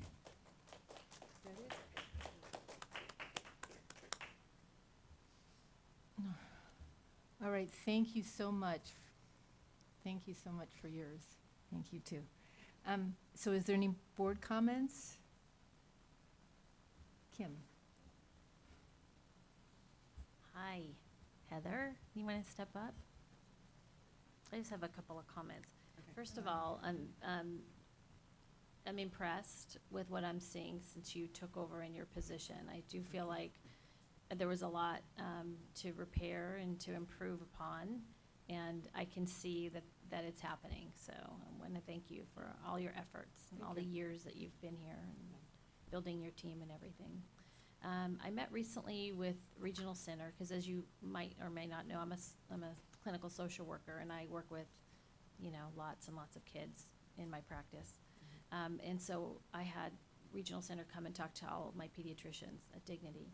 And they're sort of in a new place also, where they have a little bit more funding and they want to collaborate more. So they appreciate the relationship with Pajaro Valley. They would like to make that an even closer collaboration if possible. We just invited them to our next CAC meeting, so we are working towards building that collaboration, which we already have, but yeah. That's great. So I have a question about what I saw in terms of productivity on the psychologist side. So when I did the math, it looks like they're completing like essentially 3.1 assessments per month over a 10-month period. That does, I know they do triennials and yes, other yeah. assessments and transition plans and stuff, but 3 assessments doesn't really feel like that much. So can you just talk, or maybe the psychologist can talk about what else the psychologists are doing? Yes. Because, you know, I'm held to a productivity standard, and so I'd like Right. to know that they're doing more than just 3 assessments a month. Yes, they are doing more than 3 assessments a month. And that's part of, they also have to do triennial assessments. So every 3 years, every student in our district is also given a full psychoeducational evaluation. So that's some of the things that they do. They also support staffs as a whole in working with students in general education for behavior intervention plans, working with principals. They can become part of the SST process. They can support and give information and ideas around 504 plans. So there are a lot of other pieces to their job that they're doing besides just assessing. They support in the classrooms with special education students. So there's more that is encompassed in their job rather than just doing assessing. And I'm hoping that if we're looking at assessments and actually doing and having them do more support in general so that they can support students before they get to the assessment process. And then a follow-up question I have is just about staffing. I think we all want to know that our special ed staffing is higher than adequate, right? Because we know that it's hard to find teachers, and oftentimes we start a school year without the required teachers that we need, that are well-trained, et cetera. Is there a plan with, and I know Dr. Colleen has been working on a hiring plan for these hard to find and hard to fill positions, but I don't know if you can speak to it. Are we partnering with any graduate schools or credentialing programs across the state to try to find good staff? Yeah, we can, and Trona, if you'd like to jump in and just talk about some of, I mean, because we meet every other week with HR to talk about staffing and looking at our issues and how we're supporting and building our staff. And so I don't know if you can speak a little bit more to that too. Thank you, Trustee DeSerpa. SELPA is they have a lot of positions that are very difficult to fill. And it is a challenge for us every year, and not just for our district, but this is a nationwide challenge to fill those positions. We have gotten better this year, but we are not, we have not totally filled all the vacancies that we need to provide the adequate support. Some of the things that have worked, to reduce the number of vacancies in those positions include early recruiting. We recruit all year long. We go to job fairs, as early as January. We have been working with colleges to reach out to student teachers. And, as was indicated earlier, we have worked to do some of the variable waivers, credential waivers, to try and make sure that we can, fill the vacancies. But it does continue to be a challenge. We're reaching out to colleges more closely and working with them with intern programs. And as you know, we did have a memorandum of understanding with PVFT for teachers that are within our district, that we have we have a way of reimbursing them for their tuition costs to pursue a special ed credential, so we can fill those positions with teachers that are already here and they have an understanding of our culture and and they're already part of our family, and so those are the best teachers to recruit. But and those are some of the things that we're doing right now. So that's like a pipeline, though, that won't be realized for a few years until they're completed, right? Right. Yeah, just add on 2 other things. One, we did negotiate a signing bonus for our hard-to-fill positions, so we do have that. As well as kind of addressing another one of the concerns is having mentors for our employees that are on internships and waivers. So most of the new teachers, when they come in, they receive support from the New Teacher Project. But if they don't have an actual credential, then they don't receive that service. So we worked with PVFT now a little over a year ago, in where our expert teachers, so our veteran teachers, become the mentors and supports for our teachers, and they receive additional compensation for that, so that we make sure and do that. I will say though, and I want to point this out, it's a misnomer that our teachers with on internships and waivers are not good teachers. That is a misnomer. So that we have some of our brand new spanking teachers that are on waivers are actually doing incredible work for our kids. So I just want to make sure that we know, just like everything, we can't equate, we can't always equate one thing for another. And we have seen a significant growth in those teachers in us retaining them. So they actually are receiving the coaching now, they're receiving the support, they have the heart for the kids, and they want to be there. I'm not saying that they're just like brand new teachers, which we release. I'm not saying that we don't release any of them, but I just want us to know that we cannot equate just because someone is on an internship that they actually are not being successful with students, because that's just not the case. I was just at 2 schools today and saw, in each school, I saw a teacher that was on waiver and doing really incredible work for our kids. So I just wanted to make that point. And we're also partnering, I mean, not only, we do have this partnership, but Jerry Pippin, who is one of our program directors, she's here someplace, is actually meeting and working with the New Teacher Project and getting training to become those coaches and making sure that we're providing the correct training, the correct support for our new teachers. And so that everybody that's starting, even if they're on a waiver, and they have that support. So we go over all of the lists and make sure that all of our teachers are getting support. Thank you. Jenna. Thank you. In the interest of time, I do have a lot of questions, and some of them I will be able to go over with Dr. Rodriguez and get my answers and follow up with teachers and parents who have sent me questions that they want answered. But first, the task force. This is something new that we've created. Tell me more about it. I know Casey is going to be heading this task force. Can you explain to the board and myself and people here a little bit more about the task force that's going to be happening? I can start, and then Casey, you can jump in. But it's really to look at problem solving and to come together with the team of general education teachers, general education administrators, special education teachers, special education administrators, and to look at issues that are coming forward and to look at possible solutions so that we can implement those solutions and support our teachers. And, you know, we want the input, we want to hear what is happening that we need to support and that we need to look at, so that we can get together as a group and come up with some ideas on how to support. Casey, do you want to say anything else? No, I think you basically summed it up, but we want to make sure that we're addressing some of the problems that were taken from the end of last year, and that we are actually taking a problem all the way through to several different meetings and coming up with resolution and then tackling a next priority, so we are coming up with some solutions to these issues. Great. So you're having teachers from each of these, the schools and the special programs on this task force as well? Yes. My next question is, how much time does administration actually spend in visiting these classrooms? I don't think I've done a time study about it, but I know that the administration, who are our program directors, and our program specialists, who are not administration, are out at school sites on a daily basis.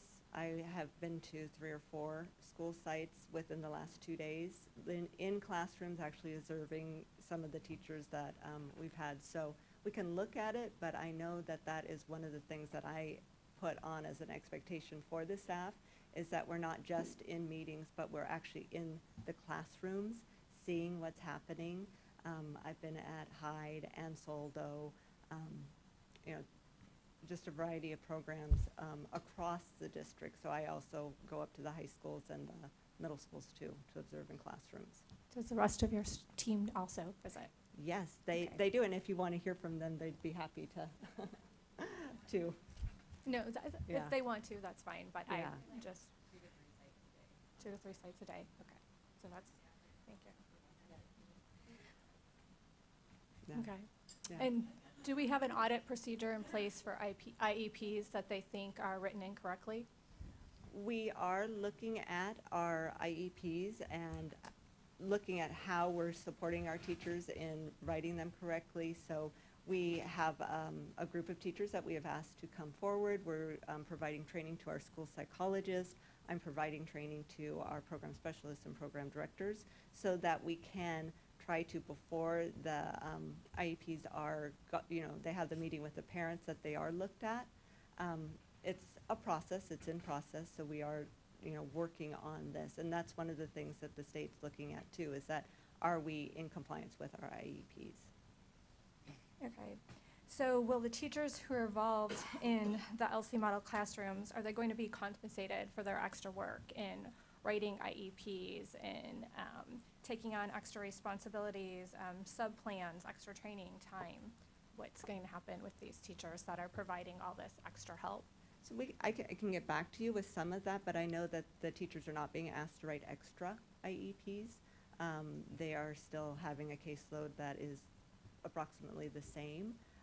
The general education teachers, of course, would not be asked to write IEPs.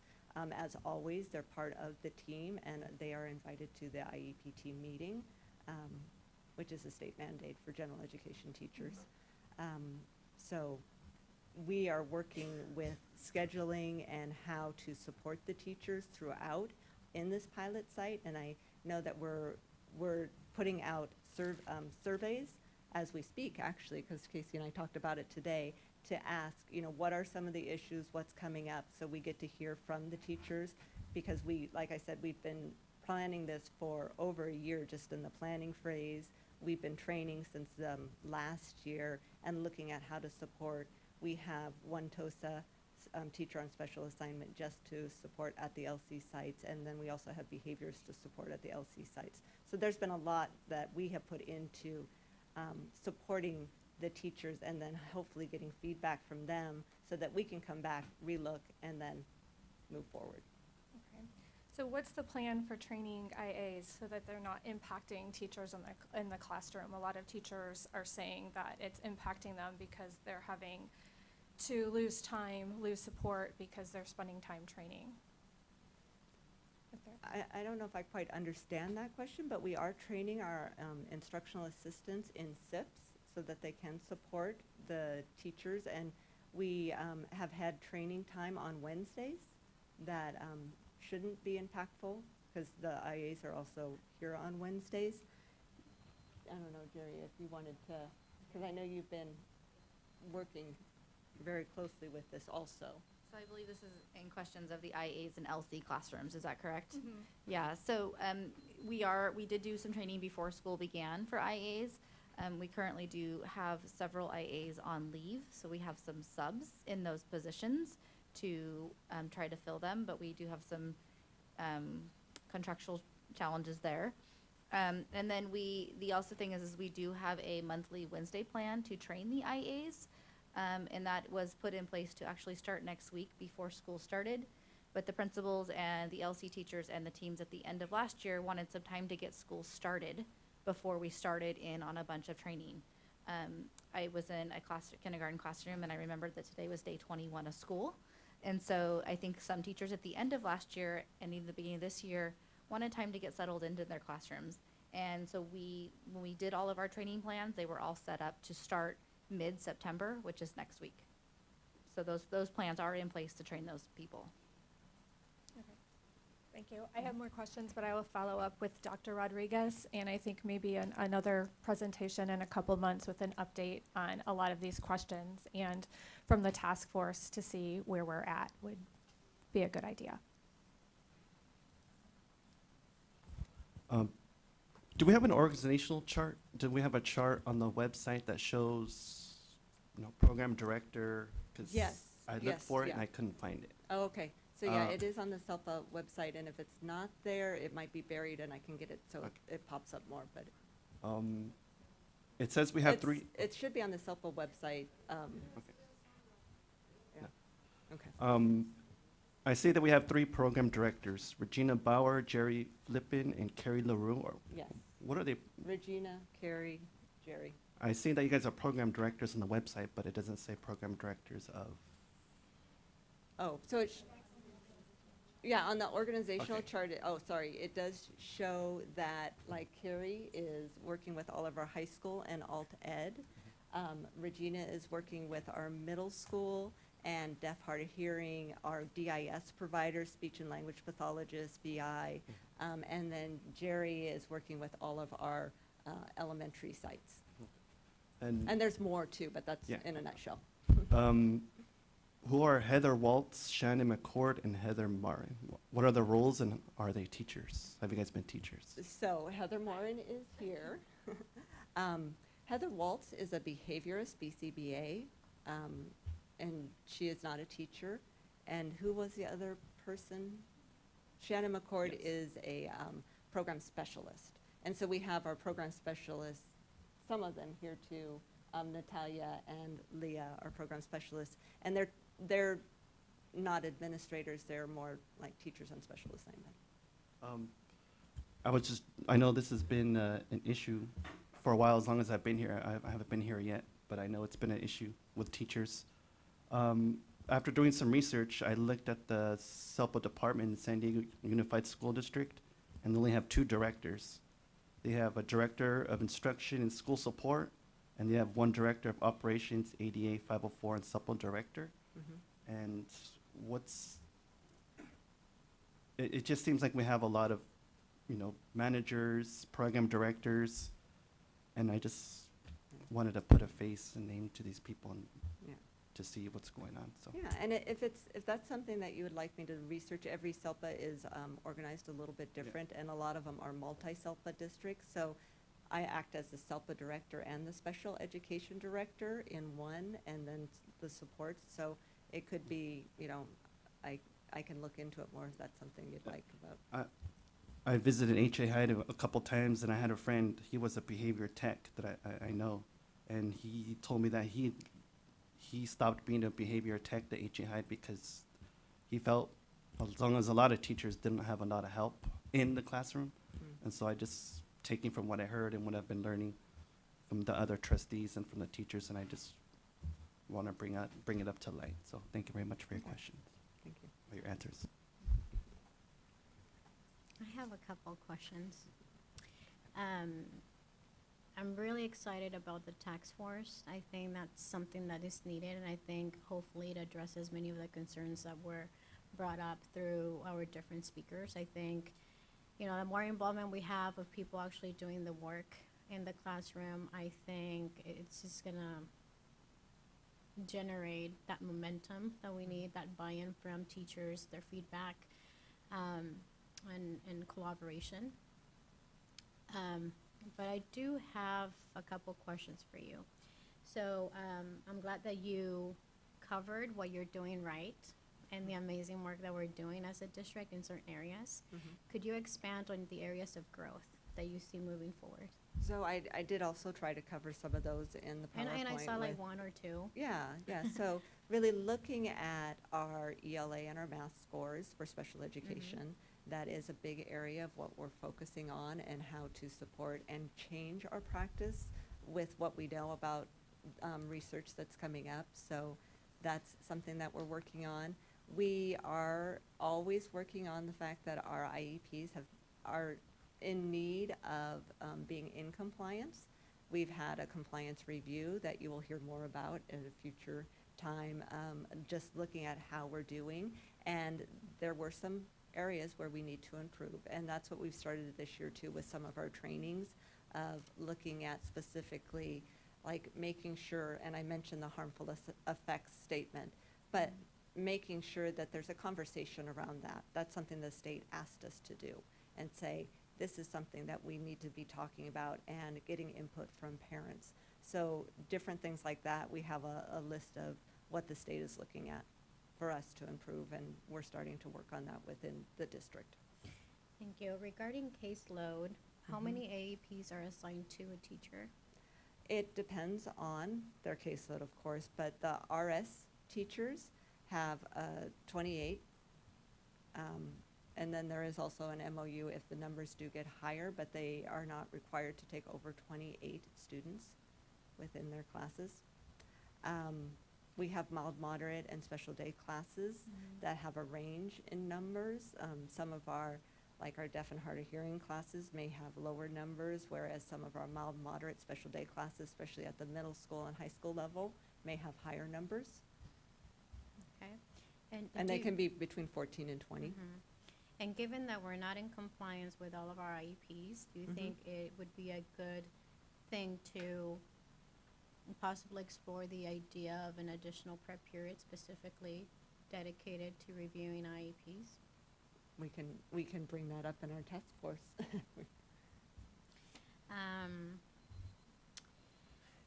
And in regards to the referrals that we get from SARC, if students do not qualify for services through Duncan Holbert, what other options do they have?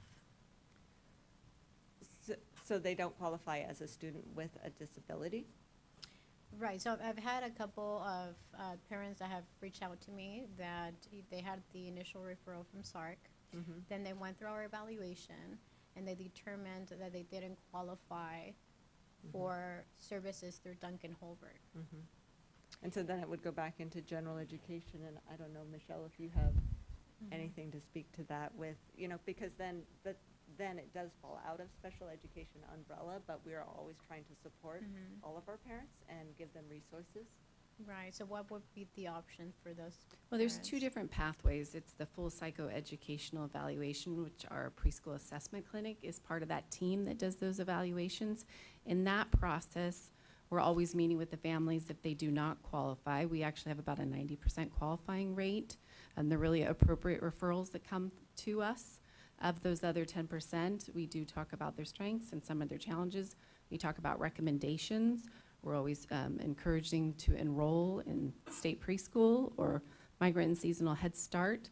We talk about PIP, behavior intervention. So we really have a packet that we go through with our students. If they're doing speech assessments at this time, we do the speech intakes at Duncan, and if they look like they need a full evaluation, those students go to the elementary site, the 16 sites, to do full speech and language assessments. And they're provided services at the, and then they're provided services if they qualify at the school site. So it's their home school. Got it. And then I'm really happy to hear that we are visiting classrooms. But is there a follow-up to that, right? So if we do find that something's not working or that there's professional development needed, right?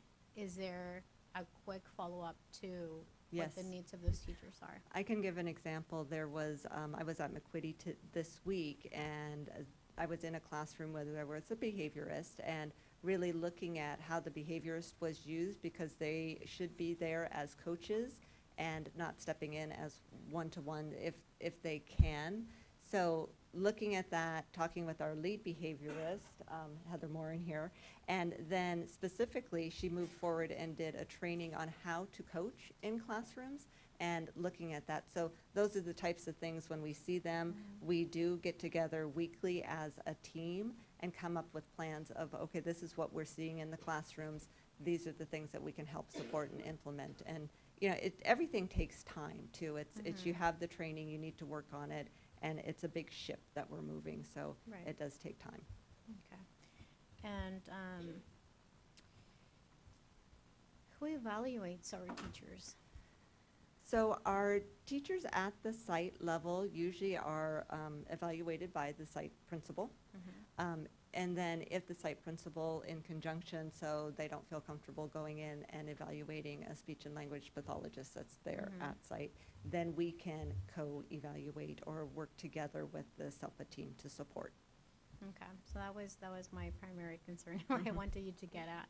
Yeah. Just because, you know, if we have a principal at a school site that doesn't have a special ed background, I'm not sure that they have the skill set needed to really evaluate a special ed teacher. So I think whenever possible and whenever we can, I think we should have someone who's an expert in the area be part of the evaluation process. I think that would be beneficial to our teachers and in the end our students. Just a reminder, we went over a lot. Sorry. I'm sorry? Went over that discussion a lot, but I thought it was an important issue. Just go ahead. I'm not going to duplicate any of the questions, but I was just curious regarding the increase in students with autism and other health issues. Is that due to an overall increase in these type of students, or is it because these students have previously received services elsewhere and are now returning to our district to? No, I think it's due to an overall increase, and then looking at the more that we gain knowledge in the field of autism and the spectrum disorder, that our understanding of it has increased. And would you add anything? Okay. Thank you. No.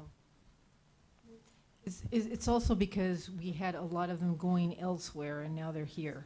They are coming back as much as they can to our district, or 'Cause we used to- staying in our district. Because we so used that to we're have a not- lot of them, aren't you, didn't we have a lot of them that went to Bay School, and then we've been able to get them back? Yeah, Isn't that we true? We still have some that are at Bay School. I know, but I'm just saying, yeah, we but- have more of them here and not as many there, though. Right. That's true. And I just, really wanted to ask, I mean, I guess this whole feeling of teachers of not being supported in their special education classes, I don't know. I mean, I don't know if there's enough coaches to go around to be at these to be there for these special education teachers so they don't feel alone and they feel like they're more supported. I'm just, because you hear about all this stuff. Well, even the one man that got up, we're totally not supported. You guys don't understand what we're doing. People don't, whatever. I don't know. So I'm just, hoping that obviously it's really important for the retention aspect of special education. Obviously, the teachers feel like they're really supported in their classrooms, and they're, people are there for them, and they're recognized for all the hard work they do. I don't know if you can have more kind of recognition kind of things in special education to recognize teachers doing. I don't know. No, you said no. I don't know. This Maybe last not. year we But- did start a newsletter, and every single edition of the newsletter we have spotlight on teachers. And so if that goes out to all of our staff, and it's on our website. So if you look through that, we do try to highlight and spotlight not just the teachers, but the instructional assistants. And we have a lot of people that are doing really amazing things. So if you want to check that out, I know you get our newsletter, and you can look at that. I don't know. I looked at somebody and said, no, that's not good. What's that? Yeah. So I'm just hoping there can be, we can figure out, I mean, how often does the task force meet? We have a full schedule. It's every. Can I address this? Yeah. All Go right. ahead. Go ahead. I want you to. We will be starting once a month, and if we need to meet more often, we will. But our goal this year is to really bridge and connect that gap between general education and special education services. And so we want to make sure that we have that empathy, and we come out, and we're starting with the Learning Center sites with our partnership with PVFT. We will be meeting with those sites and those teachers to see their concerns and listen to them so we can problem solve together also. And then I also want to just add to that piece where we do want to build that capacity with our site administrators in the general education population, because our students are all general education students first. And we do want to make sure that we are building that capacity at our principal meetings. We're partnering with our special education services, and we will be supporting our principals and being able to support the IEP process. And in regard to the action items, the corrective actions on IEPs, we have identified, we've been given patterns that we have missed, if you would say, with those IEPs, and they are being addressed with the special sessions with our special education teachers by our special services team, and that will be an ongoing process, so we will be training our teachers not to make those same mistakes.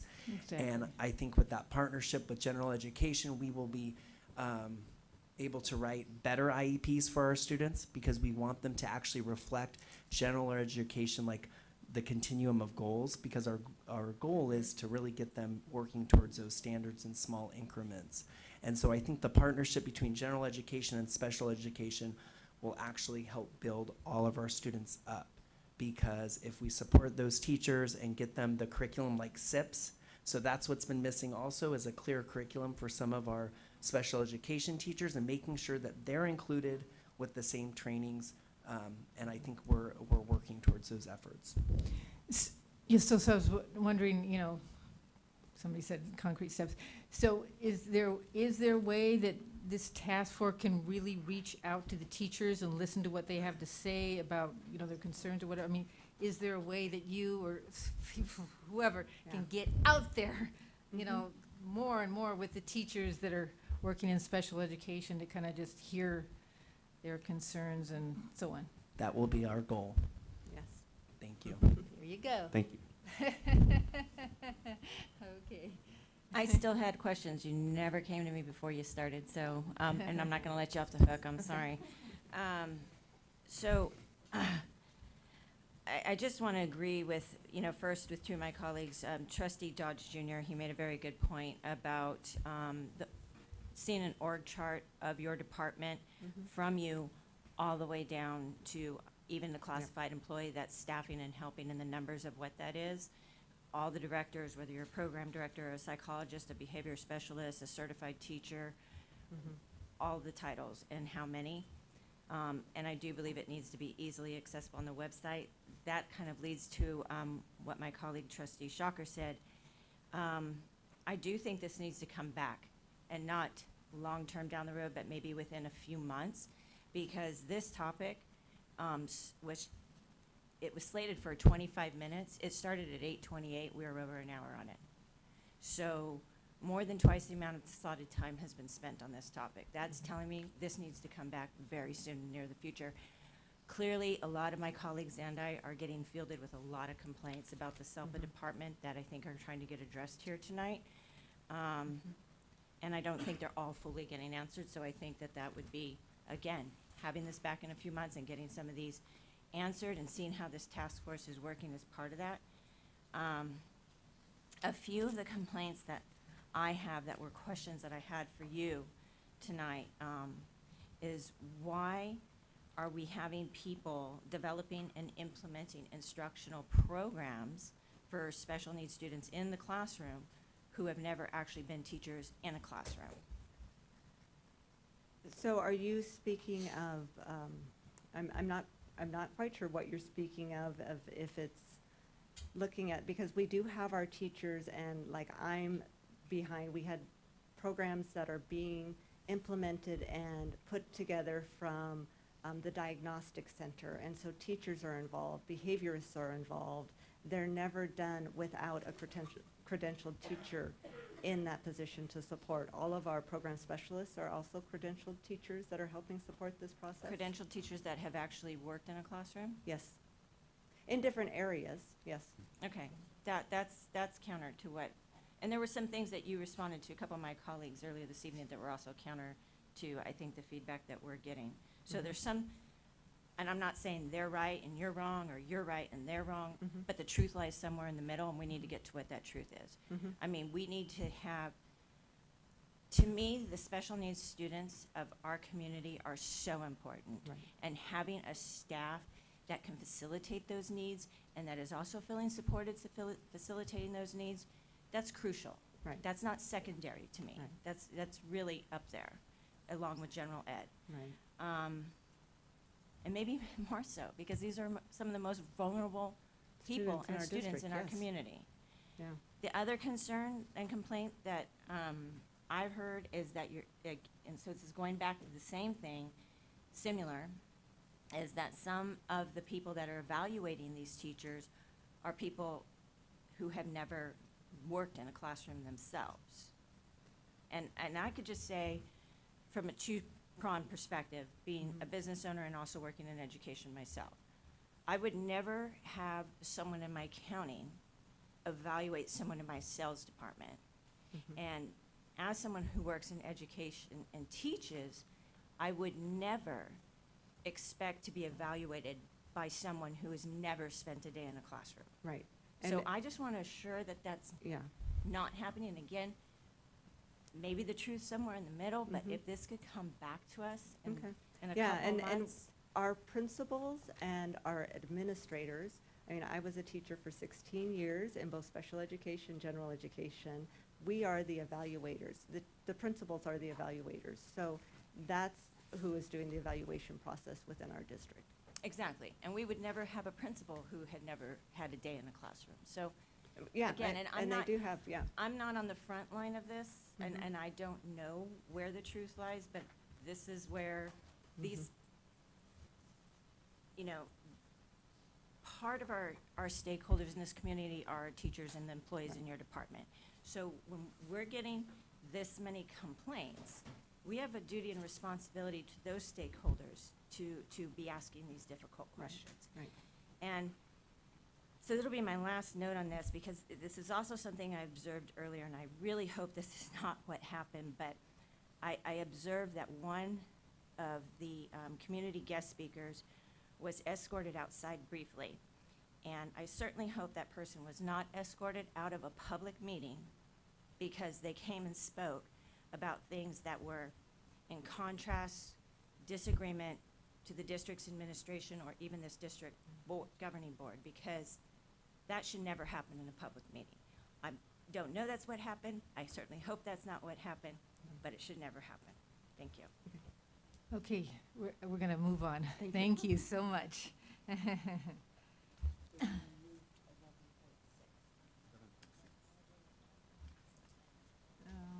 11.6. Oh, no. We're not going to be done. Sorry. Okay, so is this Heather again for the staffing, 11.6 consent agenda? They told 11.6, come on up. Can Shona answer it? I don't know. No. Oh, 11.6. It was just called to just explain it. It's in terms of the SLP. Yes. Restricted Non-Public Agency. So, yes, I'm here to answer any questions about our speech and language pathologist that we're trying to hire to fill a leave of absence.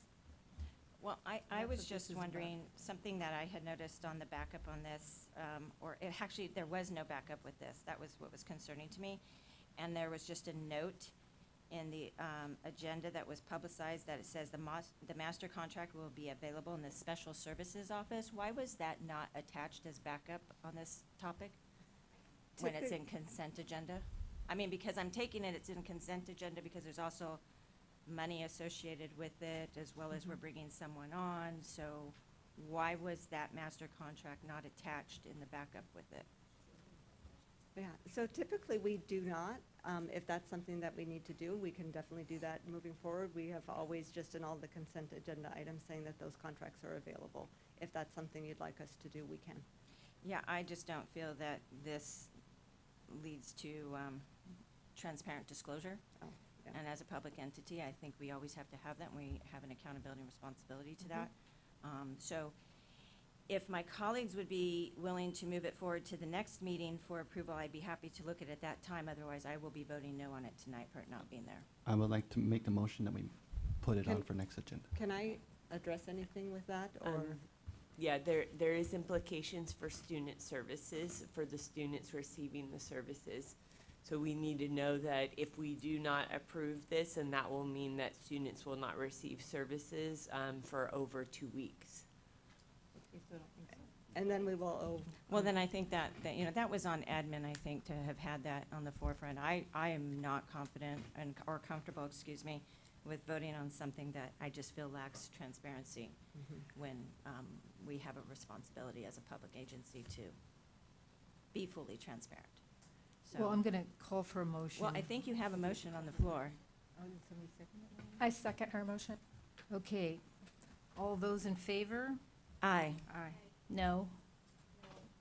Aye. got very confusing. I know, so there's, some of the, I voted aye. So that was to vote to delay it. No, oh, no. That's what the vote was, to delay it. Oh, this vote The is delayed. motion was to delay. Oh, okay, so I'm not voting aye, I'm voting no. Karen, could you recall the vote for just the Yeah. ayes and then call for the Yeah. noes so we can have Yes. clarity there, please? So how many are in favor of putting it on another agenda? Aye. How many not in favor of doing that? No. No, so there's 4 to 3. Okay. So now we need a motion and a motion to approve. So I'll make a motion to approve the contract for the speech and language pathologist. Second. Second. All those in favor? Aye. All those opposed? Aye. Oppose, no. Opposed. Okay, motion passes. Oh, so there's 1, 2, there's 5-2.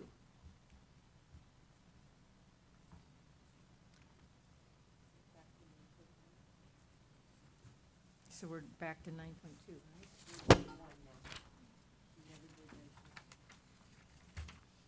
Now we're on action items.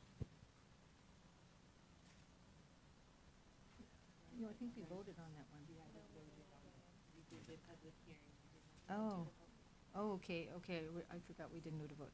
So we're gonna approve resolution 1920-05 by adopting the school facility needs analysis and update of level 2 development mitigation fees. Do I have a motion? Move approval. Second? All those in favor? Aye. Aye. All those opposed? Aye.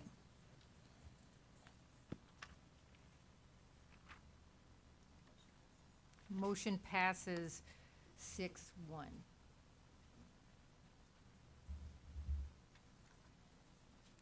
Now we're finally on 9.2, sorry. We're gonna go over the unaudited actuals for 2019-20 revised budget. And the report is by Joe Dominguez and Helen. All right, so good evening, Board President, members of the board, cabinet, members of the public. So this evening, we're presenting 2018-19 unaudited actuals, and we'll go through the agenda. Is going to describe what our unaudited actuals, overview of our unaudited actuals, and then look at our budget year summary from last year to this year, and then review the variance report, our fiscal challenges that we're facing as a district, and then also discuss next steps. So I'm gonna hand it off to Helen here.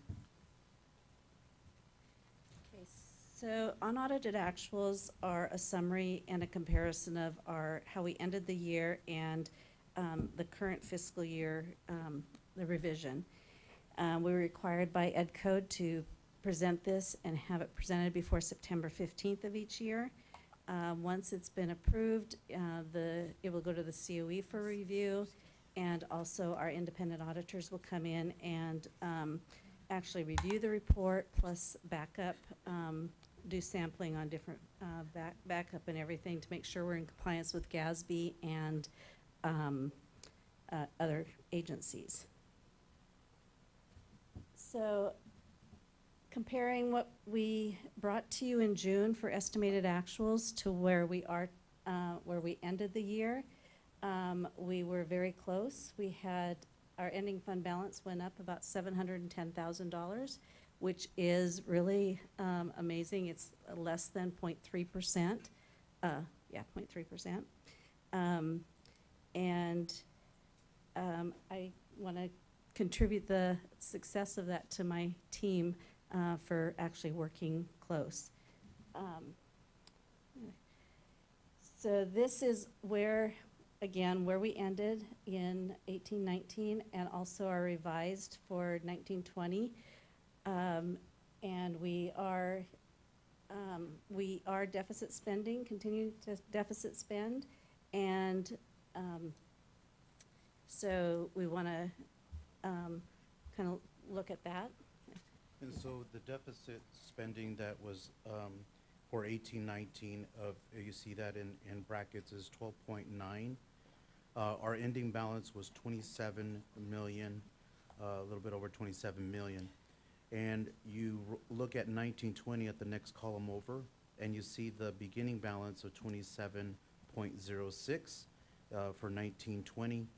And then you see the deficit of 17 million, and the ending balance. So this is really what I want to focus on. So our ending balance for 18-19 is 27.06. And if you look at 1920, it will be 10.06. So a major decrease in our ending balance.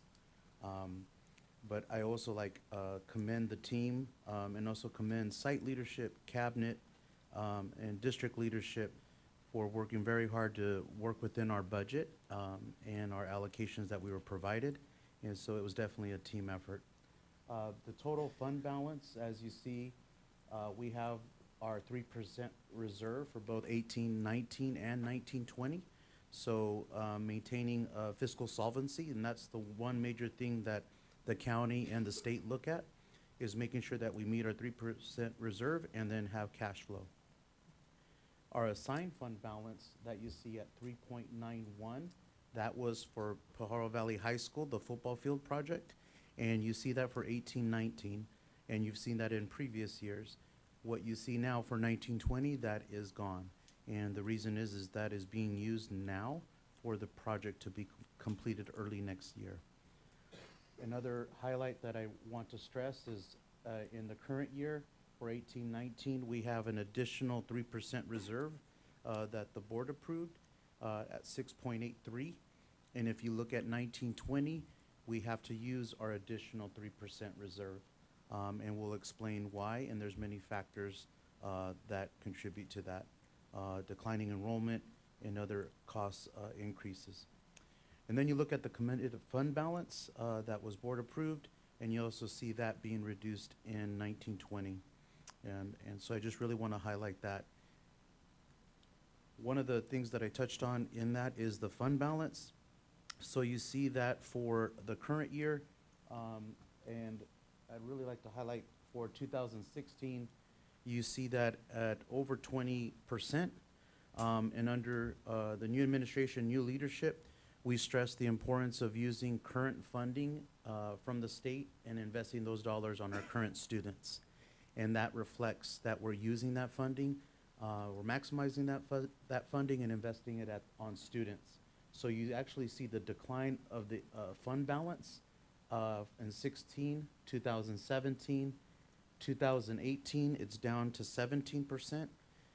We are projecting, as we mentioned previously, 18-19, that is going to be approximately 10%. And then for 19-20, we're projecting that's going to go down to 3.8% approximately. As we mentioned previously, this is the cleanest budget as far as unaudited actuals and the variance, and commend the team. It came in at 0.27% of our unaudited compared to estimated actuals.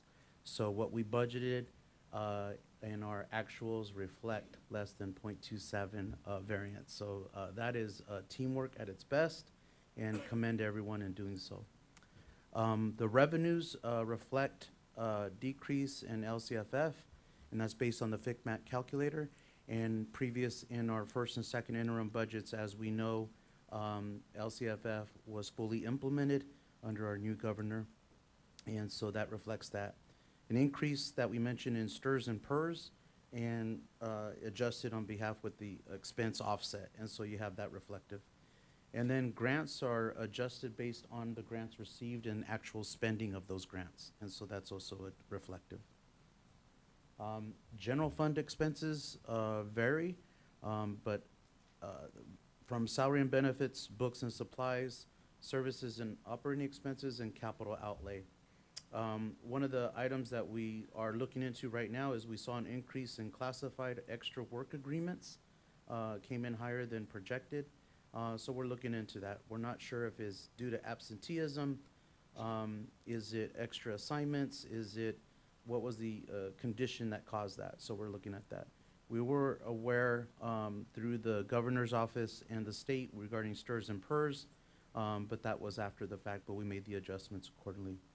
And then I'd like to commend our new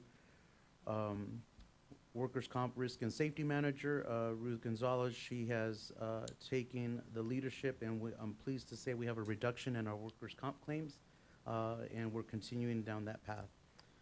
Books and supplies, there was a decrease according to the services provided.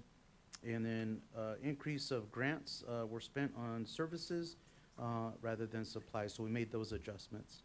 On capital outlay, we have a decrease in the energy projects because in process and completion for 1920, and we're underway right now. And one of the things we've done too to manage costs is we've built internal capacity, so actually we have our internal maintenance team handling the energy projects ourselves. And then the increase of deferred maintenance projects have been completed, and we're actually repairing a lot of major items throughout our district that range from plumbing to gas, et cetera, HVAC. Fiscal challenges as a district. As of today, we projected in our assumptions, we projected 180 decline enrollment, and as of today, we're at 340 students decline. So that is higher than what we anticipated. The number that we will change on a daily basis, we think a dozen or so from yesterday to today. We have till October 2nd of this year for our census day, and that's the day that we report to the state what our enrollment is as of that date. So we will provide updates accordingly. Another challenge is the independent charter school enrollment growth. Those are charters that are not dependent charters and not authorized by the district under our preview. Contribution from unrestricted to restricted, increase to health and welfare benefits, PERS and STRS. I mentioned the deficit spending, and then the reduction of our 3% additional reserve for 1920, and then, as I mentioned, the reduction of our ending fund balance. So for enrollment trends, you see the decline in the out years. And another point that I like to stress is that our unduplicated count of the students that we serve, so English language learners, free reduced lunch, et cetera, is approximately 80% as a district. So that's who we serve. And then the English language learner, we're approximately about 40% of our student population, give or take. But overall, our enrollment is declining, and we're looking at those various issues of why we are declining. One of the other major concerns that we have is the required contributions from unrestricted. So the funds that we receive that are unrestricted and transferring those funds to restricted accounts. And we have some departments that we have to as a district because the state or federal government does not provide adequate funding to fully run the program and implement the services that we need to.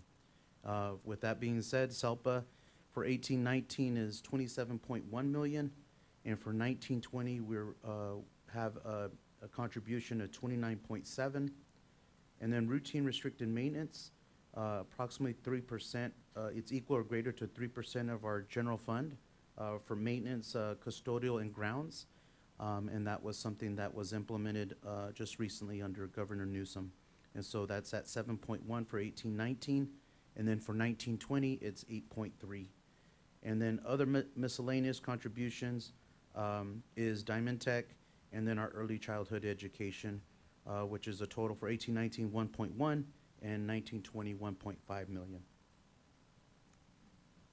One of the other areas that we look at is how we use our funding and maximize our resources, and this one is commendable to our district to show that we are making things happen, investing our dollars at our sites on students, and comparing PVUSD to other districts for general administration costs. We are the second lowest in the region, and we are at 4.29%. So I also like to commend our leadership, our staff, and those dedicated for students first. and it reflects in this graph. Next steps is continue meeting with our school site and department heads, having our quarterly budget meetings and review, and making sure that for 1920 and our actuals, and continue with that in the next 45 days. The other piece is implementing best practices. What we noticed last year is definitely including procurement and purchasing in the quarterly review. One of the internal efficiencies that we're trying to handle is we have funding available for school supplies, materials, et cetera, and just making sure that we spend that throughout the year instead of at the end of the fiscal year when we get bombarded with a lot of orders, and we're just trying to spend or order everything in the last couple of months. And so we want to make sure we spread that out throughout the year, and we use it on current students, and so we're doing that. Once again, enhance internal efficiencies. Our enrollment is a concern, so making sure that we get an assessment and work on those numbers. And then definitely all in every day is our average daily attendance. So focusing on our ADA in partnership with union leadership and our teachers, classified staff, and throughout the district, and making sure that we can increase our average daily attendance, our Saturday Academy. And then finally, as we mentioned, our SELPA services, and with the leadership that we have, is working to enhance the services between our student programs and internal efficiencies and how we can maximize services for our students. So our recommendation is to approve a very low variance report for our 18-19 unaudited actuals. Thank you. Any public speakers? Okay. Any discussion from the board? Yeah, Jennifer. Because you had a separate discussion about, we had the declining enrollment, and we also talked about an increase in the independent charter school enrollment.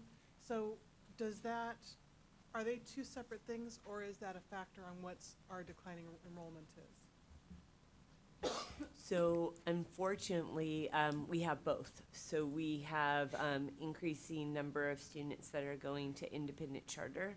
And with the current numbers, we have approximately 150 additional students, which did not show up these first few weeks of school.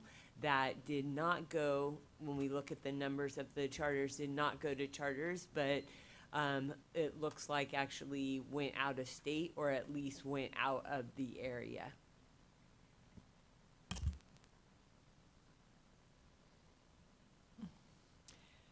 Yeah, before, you know, our declining enrollment was just the charter school. That's how we looked at it before, right? It was just of course, the Navigator. There was about 180 students that are going there. Correct.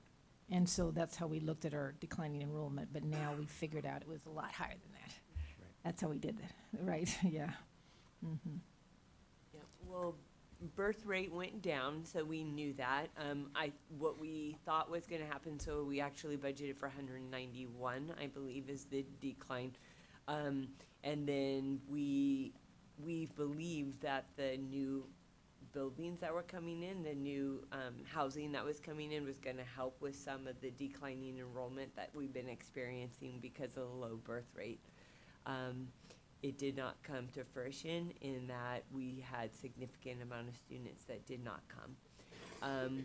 We know that because we checked enrollment of our other charter schools, including our own, but they did not go up significantly.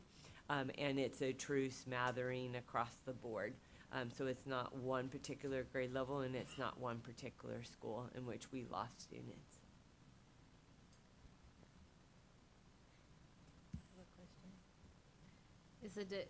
Do we have some issues with the border being so hard to get across now that we're losing families that normally would come across to work?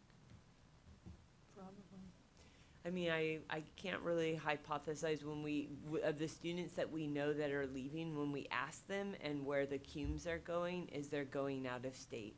So they are going to cheaper to live places. So they're going to Texas, Utah, Arizona. They're going to other states that are just cheaper to live. Yeah, the rent is very, very expensive. So congratulations. Can I go next? Sorry, I should ask you this. Can I talk next? Oh, yeah, I mean, you've already been talking. Go I ahead. know, but I just asked permission. It's okay. So that's an amazing variance. It's probably, I mean, not variance, but what's it called? Yeah, variance. The variance. The It's very 0.27. correct. I mean, that's the lowest I've ever heard of anywhere, not just for us, but like anywhere, right? It's shocking. So partly, congratulations, because we want to be very transparent about our budget so that PVFT and CSEA really understand what our numbers are and what we have to work with. So I think that's good. What makes me very, very nervous is that we're cutting very close to the bone on the budget. And I was a sitting president when the state pulled back millions of dollars, and then we were in big, big trouble and had to make immediate cuts to multiple areas of our budget. So I am concerned that we don't really have anywhere to go, and no real projected revenues. One of the things that I learned on Monday, working with the other county trustees, is that CSBA is really focusing on advocacy in the special education area, so that because for almost everybody, the special ed dollars sort of bleed into the general fund. There's not enough money to run the programs, and so that is an area that I think statewide everybody's going to be focusing on, trying to get Governor Newsom to release more dollars for special ed. So I'm hopeful those will come. Yeah, we're definitely keeping an eye, and that's approximately about 2 million for PVUSD. But there is definitely a statewide effort to focus on special ed costs and also funding. So we are looking at that. And what else have you heard in terms of themes for education advocacy? Another coming from the state? major component, Governor Brown to Governor Newsom, the full day K funding for districts in California. It was open to all districts, even if they already had full day K, to expand their full day K. And Governor Newsom shifted that to saying it has to be for districts that do not have full day K to start a full day K. The funding has been reduced, but that shift has actually given districts like PVUSD an opportunity now to a stronger chance to get those funds. And are those grant funds that we need to apply for? or- Yes, Yeah. and we have applied for them. Okay. So that's another opportunity. And the other piece that they're looking at is, as we, or CSBA has put out, is more regulations around independent charters and the startup and oversight. And so they're shifting that or potentially shifting that from the state level to the county level. And so that's something that's also being considered. Thank you. You're welcome. Anyway, so I just, I'm just kind of hoping, because, we've gotten all these awards and stuff like that, we can get, huge amount of monies from, I don't know, Google or Hewlett Packard. I mean, some big corporate money that, I'm saying, because we are a district that's been awarded now, with some stuff, and she's got lots of awards too herself, Michelle. That we can, that's what my hope is, that now we can be awarded by, some big, fund from some huge, corporate fund. You know what I'm saying? I mean, is there a possibility for that, Michelle? Looking at Well, so grant funding and foundation funding is always excellent, especially for programmatic needs. So yes, that would be great. One thing that came with some of the designations that I got from in a past district is we wound up receiving a lot of foundational funding. And those are a good thing for programmatic needs. I think one thing that we need, which is why the CSBA work is so important, is we need ongoing funding that doesn't stop. Yeah, that's right.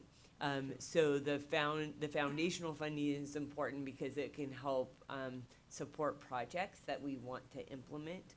And we did bring in $6.9 million worth of grant funding this year, so that's a good thing, and that helps us pay for things that we wouldn't be able to pay for without it.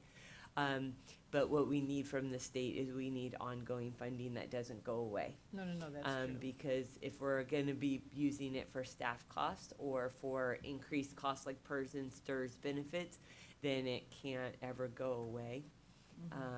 So I would say yes to both. We want yes to both. And as we continue to get accolades, we will continue to turn heads, just like on Monday. The Pebble Beach Foundation reached out to me during an event I was at and said, we want to work with you and help fund some of your work. And so that's why they're going to be at the Save the Music lunch event. So yes, I think we want both. Exactly. I mean, the other one, statewide, we just have to continue to push for that, obviously, in a lot of different ways, yeah. Any more comments? How we looked at, are we in the process of looking at either how we can cut back costs or stretch our dollars without impacting the educational experience and no one's salary? Well, we've talked about So it yes, today. we are looking at internal efficiencies. One thing that we have accomplished, so the answer is yes. One of the things that we have done recently is we developed a job description and hired a white fleet drivers. And the counter of that is to reduce our special ed taxi or other transportation. So that is being implemented. So we'll probably have a report in a later point in time to see the impact of that. And we're also looking at other internal efficiencies as well. So I think I would like that item specifically to come back to the board at a future meeting. Yeah, we will. Because I think it'll be good for the board and the larger community to know, where we're headed. And then, Michelle, you had mentioned at the last meeting that we do get ADA funding from Duncan Holbert preschool program. Yeah, so it's actually incorrect on that. We only receive numbers by the number of students we serve, but they only have to reach a certain threshold of days in order to receive that money. So that we don't have a true ADA on there. They do have to reach a certain threshold of days, a percentage in program in order to be able to reach it, but we do not. We do for Renaissance, and we do for all of our TK through 12th grade students, but we do not for Duncan. Or any pre-K program. No pre-K. They have to be 5 by December 5th. Okay. December 2-minute 5th, discussion. And that we do receive funding for them, but it goes to the specific programs. It's not in the general fund. Yeah. Okay. Well, there goes my suggestion. Yeah, it's all right. We will take all ideas though. Thank you, Joe. You're welcome. And next steps, if board approved, we will continue with fiscal transparency and we'll meet with union leadership. So I'd like to commend Nellie for reaching out. So we will schedule a meeting for next week and then with CSCA as well. So I just wanted to share that. Okay, we need to vote on this. I would So- like to move approval I would like to make a motion to approve the 18-19 unaudited actuals with 2019-20 revised budget. Second. Oh, I'll second. But we're missing trustee Holm. That's okay. Oh, she's leaving? Okay. I thought maybe she was. She's going to the bathroom or something, that's what I thought. Okay, all those in favor? Aye. Aye. All those opposed? Aye. Okay, so there's 1, 2, 3, 4 to 2. 2, 1. Okay, let's move along. We don't have much time.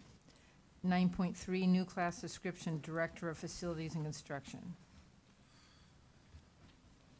Yes, thank you, President Osmondson, Board Trustees, Dr. Rodriguez. My colleague Joe Dominguez asked me to introduce this action item, so I will do so for him.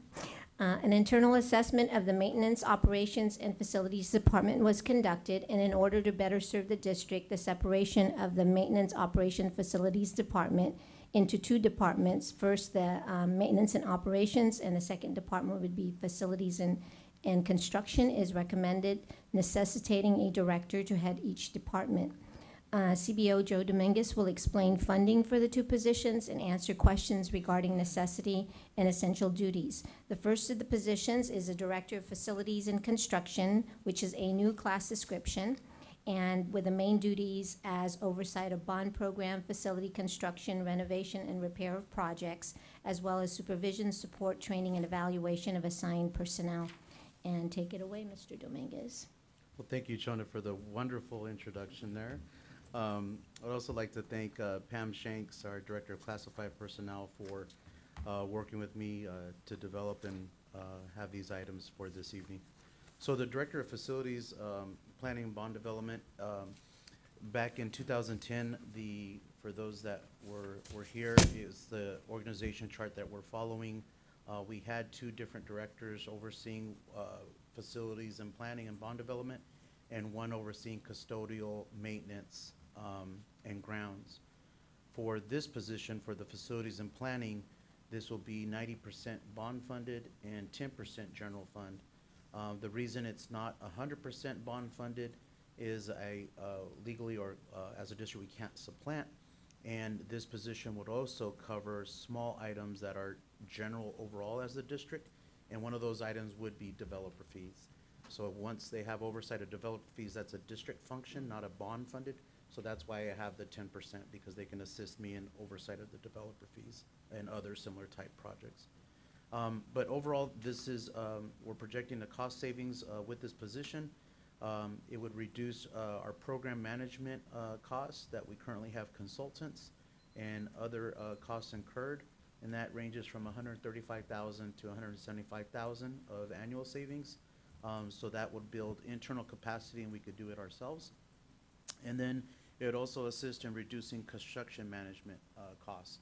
So we also have some consultants as well assisting in that, and so we're able to reduce that, and that ranges from $125,000 to $250,000. One of the items Of savings. Yeah. Internal efficiencies. One of the challenges that we have currently right now is our Department of State Architects, our project closeouts, so DSA.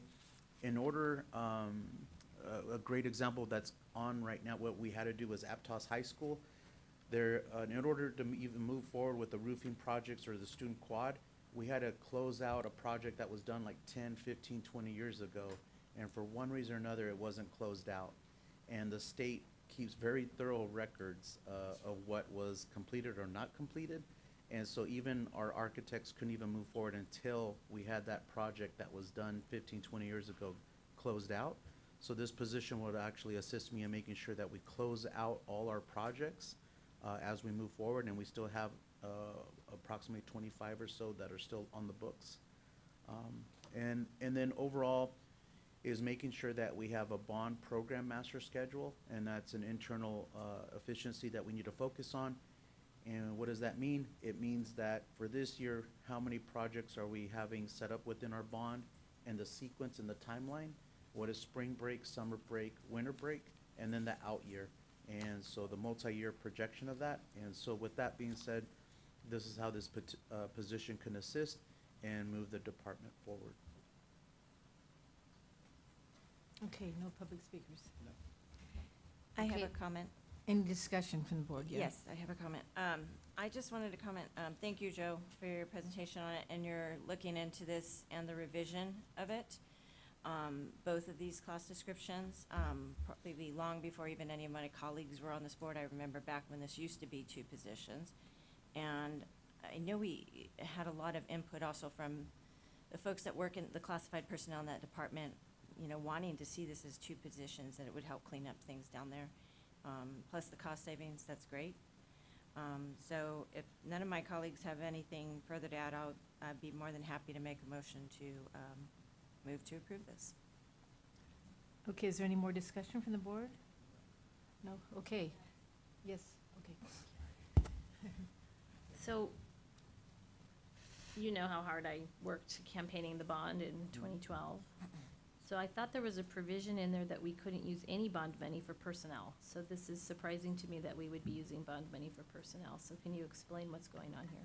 So the language, as in the bond language, is district administration, and the intent of that language, and so I checked in with our bond counsel and confirmed, and what led me down the path was we're currently spending money on consultants that are doing the similar work that we can do ourselves for more than half of the savings on that or expense. So I checked in with bond counsel, and the intent was district administration, but for program staff and program management of the bond program, it's allowable. Okay, that makes me feel better. And because we're already contracting out, Yeah. so it's making sure that there's oversight, and as we move forward to assist in a new bond as well, so that's the other piece. Are you okay? Yeah, I had a follow-up question. Some of the consultants we use, though, have very, very specialized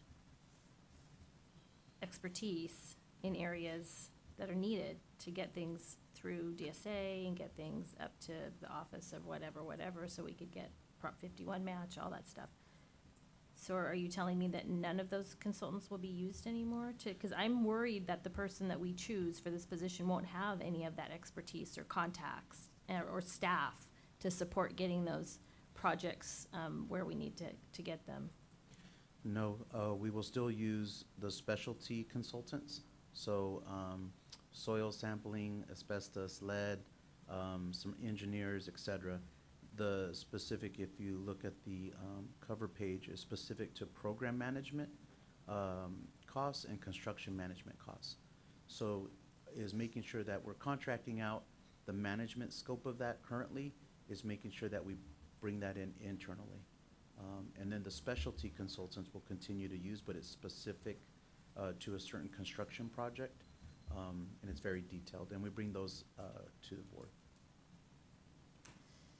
Okay, thanks. You're welcome. Any other comments? Let's do that.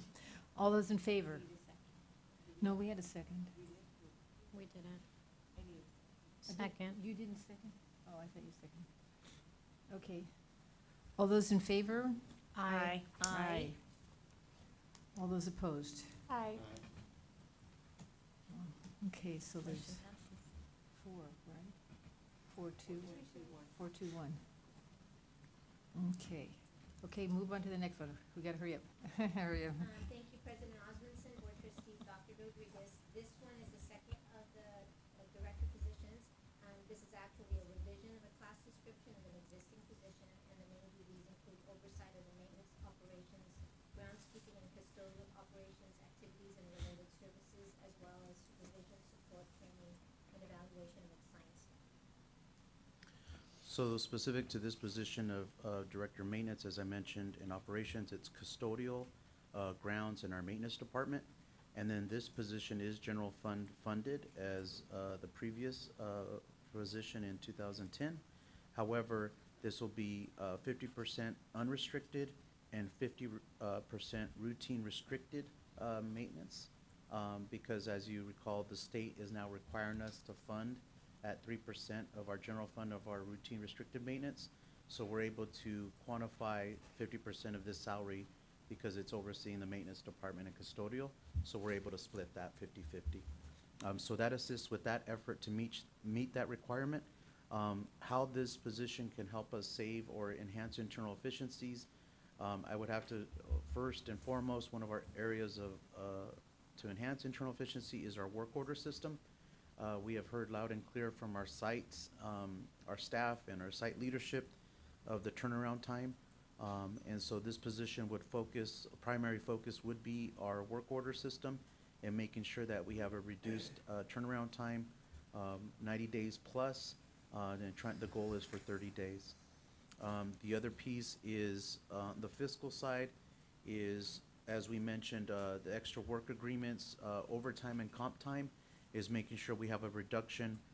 Realistically, we're looking at a 30% reduction there, which would be $153,000 savings. So working as a team to reduce that by 30%.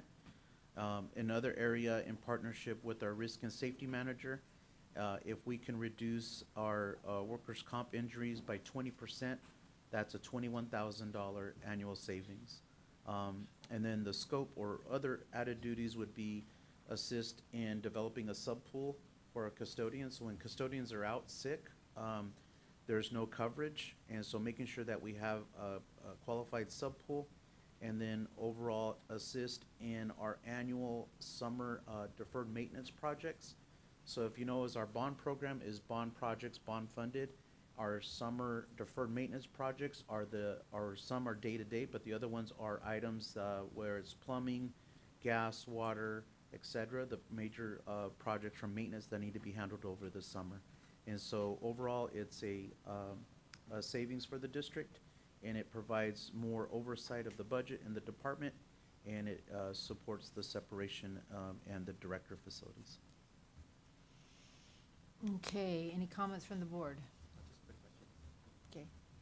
So this is also coming from the general fund too? So yes, this one is general fund, it's unrestricted, and then routine restricted maintenance. Thank you. Okay, do I have a motion? I'd make a motion to approve the revised class description for the Director of Maintenance and Ops. Second. Second? Okay, all those in favor? Aye. Aye. Aye. All those opposed? Aye. Aye. Okay. This is the resolution, this is kind of an exciting one. 192008, or VW Mitigation Trust authorization to apply to the big grant for our clean buses. Good evening, President Osmondson, Superintendent, Board of Trustees, and Cabinet. I am looking for approval on this resolution to participate in the Volkswagen Environmental Mitigation Trust Program, which is going to allot $130 million to heavy-duty sector, which is including school buses. And the approved plan ensures that at least 50% of this funding will be benefiting low-income or disadvantaged communities. So I would like to see us be able to participate in this grant. Absolutely. Okay, any public speakers? No. So let's have a motion. I make a motion to approve. Second. Okay, all those in favor? Aye. All those opposed? Okay, this one is 6-0. One. Before you step down, so that if we got this grant, what would it mean? It would mean that we would, so it's a scrap and replace, so all of, it would replace internal combustion engine buses, so we would have to scrap them and take them off the road forever.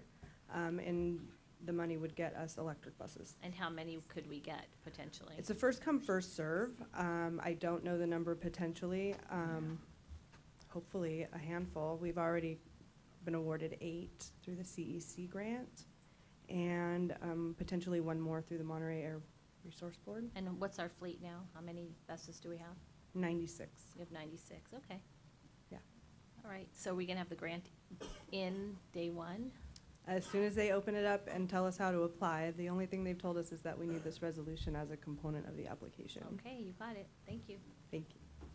Okay, we have motion first and second. All those in favor? Aye. Aye. I think we voted already. Aye. I No, did. Okay, and I'm gonna have to extend the meeting, unfortunately. Yeah. It's a bummer. So, we're gonna try to extend the meeting. Can we do it just until 11? I would say 11:30, just to be safe.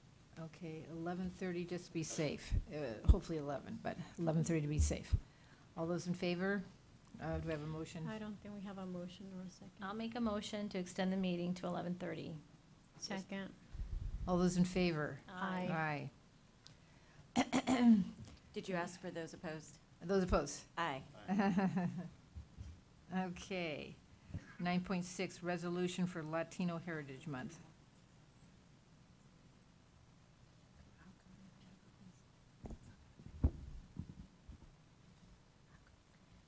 This is Resolution 192007 for Latino Heritage Month.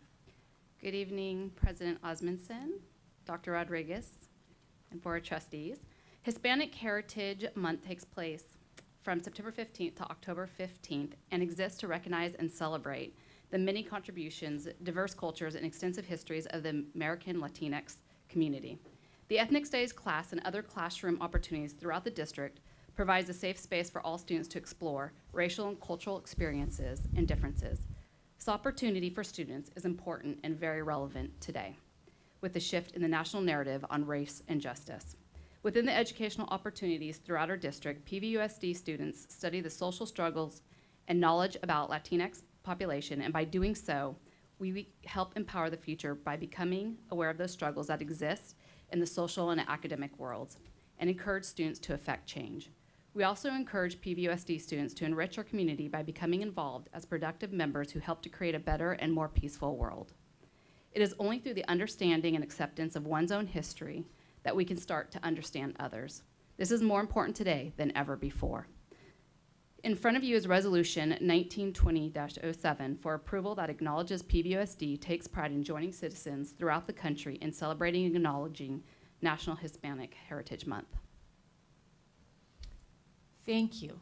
It was great what you said. Okay, any public speaker, obviously. Okay, any comments from the board? This is important. Are there any comments from the public? No, there's not. Okay, do you have a motion to approve? Motion. Second. All those in favor? Aye. Aye. All those opposed? Okay, this is 6-0-1. Thank you very much. Thank you. Thank you Lisa. for helping us understand all that. And 9.7, it's an MOU with Monterey County Office of Education, U.S. Constitution Project. There you go. Yes, so thank you very much. So about now a month ago, maybe 6 weeks ago, Karen came to me because she had found that there was the possibility of our students within Monterey County, our middle school students within Monterey County, to be able to go to the Hamilton play for free. So we weren't originally able to have our students go because it was already impacted, but we did place the students on a wait list. They got in there. So what this would provide the students is it would provide the curriculum for the teachers to use, and it would allow, it would pay for the transportation and the tickets for our students to be able to see Hamilton. And so we're really excited about this collaboration. Unfortunately, because it is through Monterey County, they would not allow us to do any of our middle schools that are not in Monterey County. So only PMS is able to appreciate the experience, but at least we were able to do so for our students. So I'm requesting that the board approve the MOU so that our students can go and attend see Hamilton on October 23rd. And they're also going to, learn a lot of stuff. They can put it in the curriculum, and Yeah, our teachers will be attending the training or attended the training on September 3rd. So. Pretty cool. Yep. Okay. Any I have discussion? a comment. Okay. So this project was made possible through a grant, and do you remember where the money came from for this, Michelle? It was some benefactor in Monterey County. Yes, we worked directly with the COE, so I'm not sure I had that information. We worked with them in order to be able to just get this MOU going. Yeah, so not only do the kids get to go see a play, which is so life-changing in and of itself, the teachers get curriculum about how to teach on the U.S. Constitution. So it's very, very special. Yeah. And it's an all-expenses paid trip by Dan and Lillian King Foundation. Okay, thank you. So with appreciation. Did we have a motion yet? No, we already voted, right? We haven't done a motion or a second. Okay, I'll make a motion to support this. Thank you. Second. We have a first and second. All those in favor? Aye. Aye. Okay, 9.8, Student Connection PBIS. This is an important one. And this is by Kristen Schaus, Assistant Superintendent, Secondary Education. And I have our Coordinator of Student Services, Greg Fry, with me as well this evening. A couple of pieces I wanted to clarify. So there was an action that took place a little bit early this evening. I wanted to clarify my actions in that. I actually did walk out with Brandon, who spoke earlier about the SELPA pieces that were going on. I did that so that we could get his contact information, which I've already passed off to Casey as well for the task force. I've done that in the past with other groups. I did it with our soccer group as well as our CSEA members. So I just wanted to bring clarity to the actions of me stepping out to Brandon to get that info. So we'll move into the student connection. Good evening, Dr. Rodriguez, Board of Trustees, Board President. As you said, really important topic for us, so looking at student connection. Mr. Fry is going to start us off in reminding us of some needs that we have had with tying those knots of student connection, and then some things that we're embarking on and some awards that we're actually receiving too. Thank you and good evening, Dr. Rodriguez, President Osmondson, and the Board of Trustees. Just do I have a clicker? Go ahead, right? To start with the why, we like to start with the why of what we're doing around student connection and the importance of it. And the research is clear. I won't go through everything, but the research is clear that students who feel connected to school have improved outcomes socially, behaviorally, emotionally, and academically. And interestingly, students who feel connected, even if it's later in their school time, they still have these improved outcomes. So even if it's later. So our goal here is to really systematize and put in place some actions that are going to be improving student connection across the board from an early age. So this slide is about PBIS. PBIS is Positive Behavior Intervention Supports. It is a multi-tiered system. We have the 3 tiers, and what you see here, some of the work we're going to be doing with all the school sites is around these 3 tiers. Tier 1 is for all students. It's really putting in positive behavior supports, interventions that are good for all students. And the research shows about between 80 and 90% of all students will respond to whatever's put in place. And this TFI, Tiered Fidelity Inventory, is a way for structuring and systematizing and organizing, reinforcing positive behavior and recognizing positive behavior. So that Tier 1 piece for everyone has these 15 sections that the schools will be working through. Tier 2 has 13 items, Tier 3 has 17 items. And all of these are around the areas of developing a team on site, implementation of positive behavior, interventions and supports, and then evaluation. How are we doing?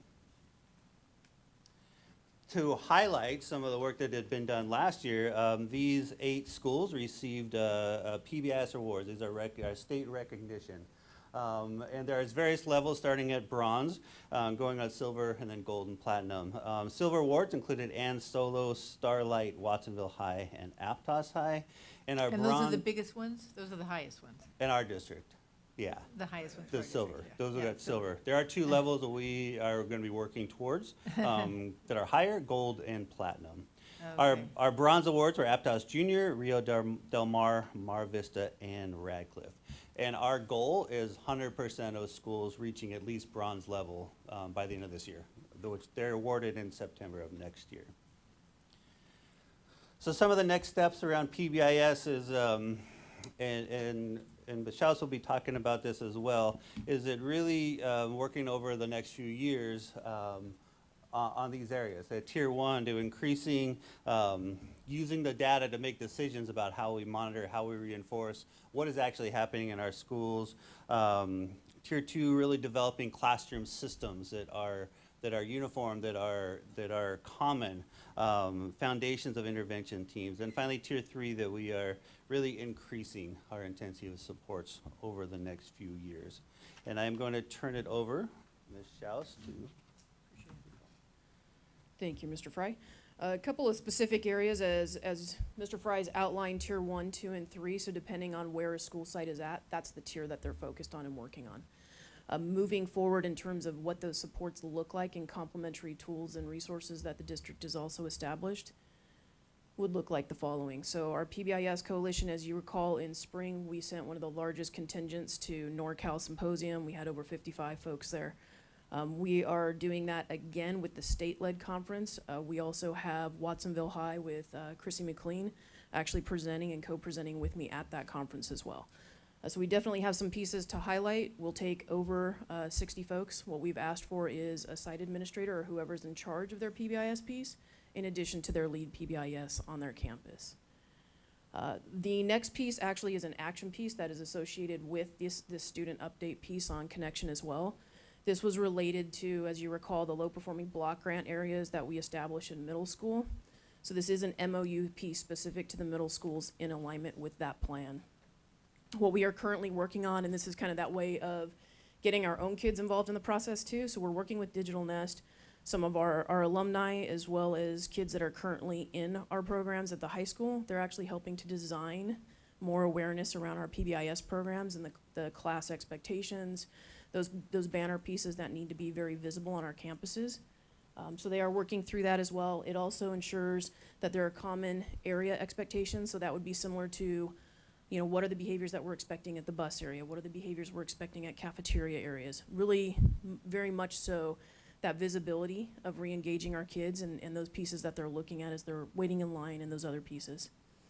This regional technical assistance piece, every region has a technical assistance associated with PBIS.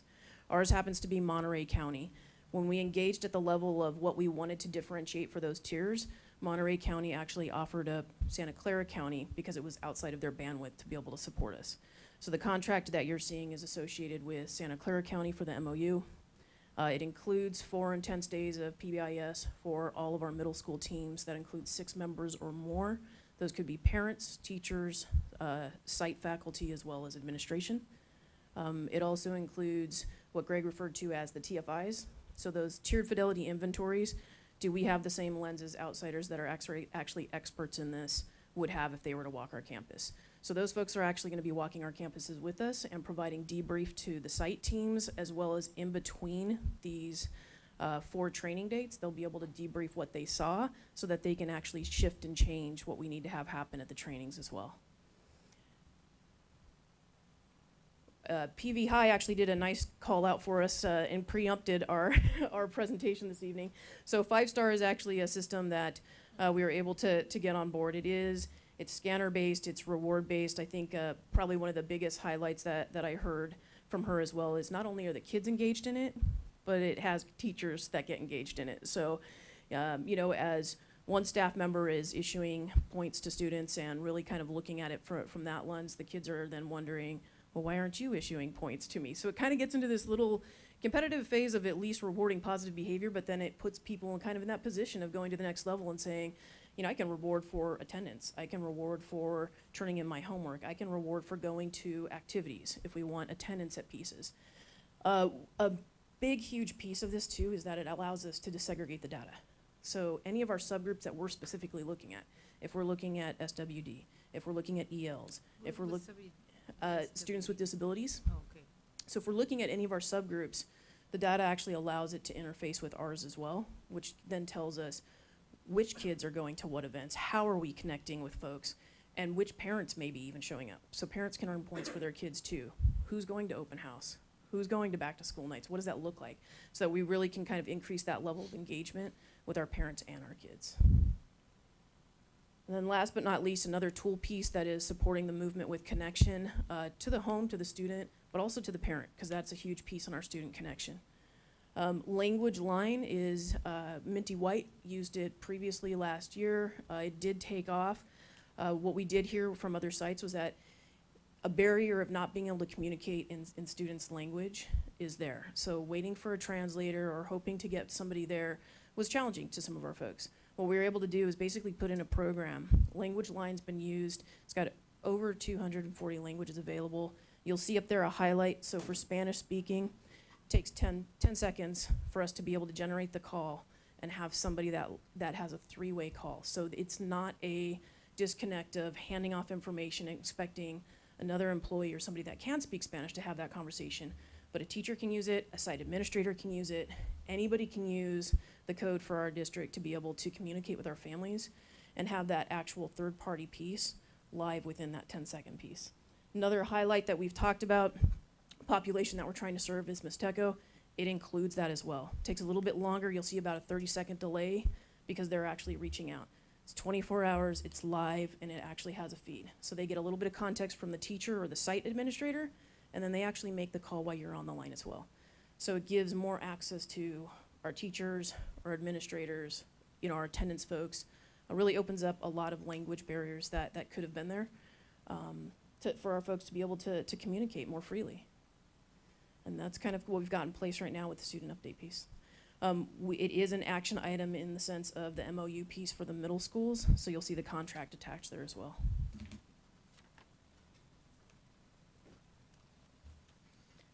Okay, there's one comment person. We have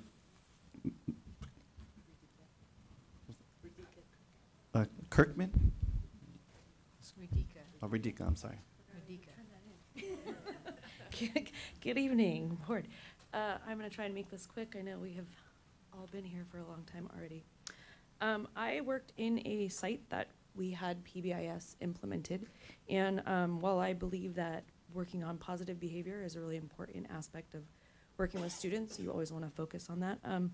This program is extremely data-driven, and in order to do it to fidelity, you are constantly having to collect basically data on anything a student does all day. And while I think it's important that we have that information and have that data, I just want to urge the board to remember who that work really falls on. Teachers are expected to be doing this on top of the job of teaching, everything else they need to do in the day. So as we look at all of these programs and as we go to implement all of these things that look amazing, teachers are the ones really carrying that work and that effort. And so I urge us to look at other ways to support programs like this at sites so that not all of that work is falling on teachers. We rarely hear of anything ever getting taken off the plate, but there's a lot of stuff constantly getting put on. So, thank you.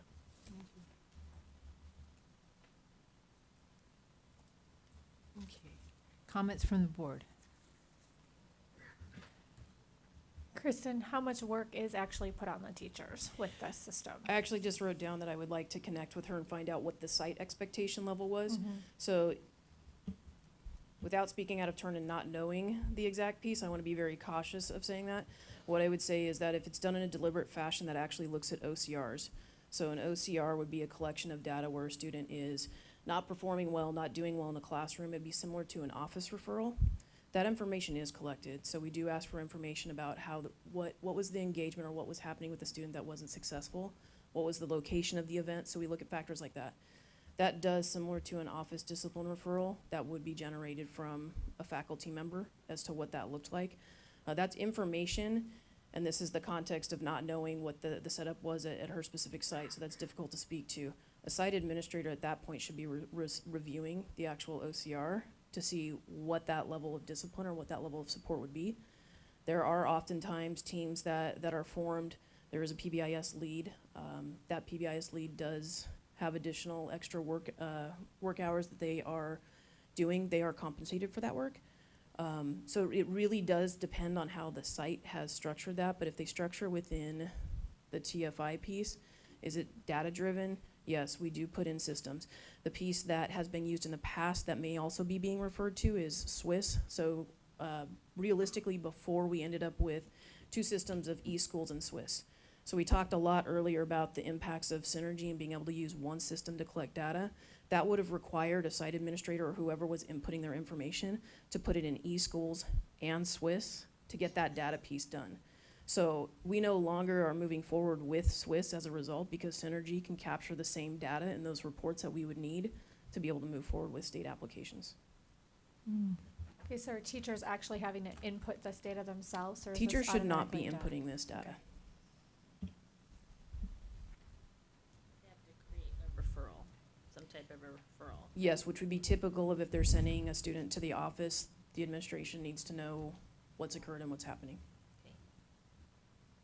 And again, I will follow up with specifics as to what that looked like.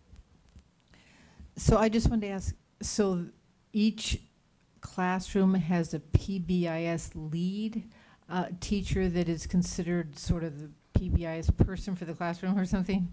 So each site has a PBIS lead. that helps Site facilitate means the work. in the whole school, you mean? Correct. Okay. There is absolutely an expectation with PBIS, similar to what I said about, you know, setting classroom expectations, what we do so being intentional about how we teach behaviors. So when you walk into a classroom, have we been clear about what the expectations should be for our kids? When we're in the bus line, have we been clear about what those expectations are? So we do ask teachers and we do ask other faculty, including classified, to help reinforce those behaviors that we've set up, which are set up by their own sites as well.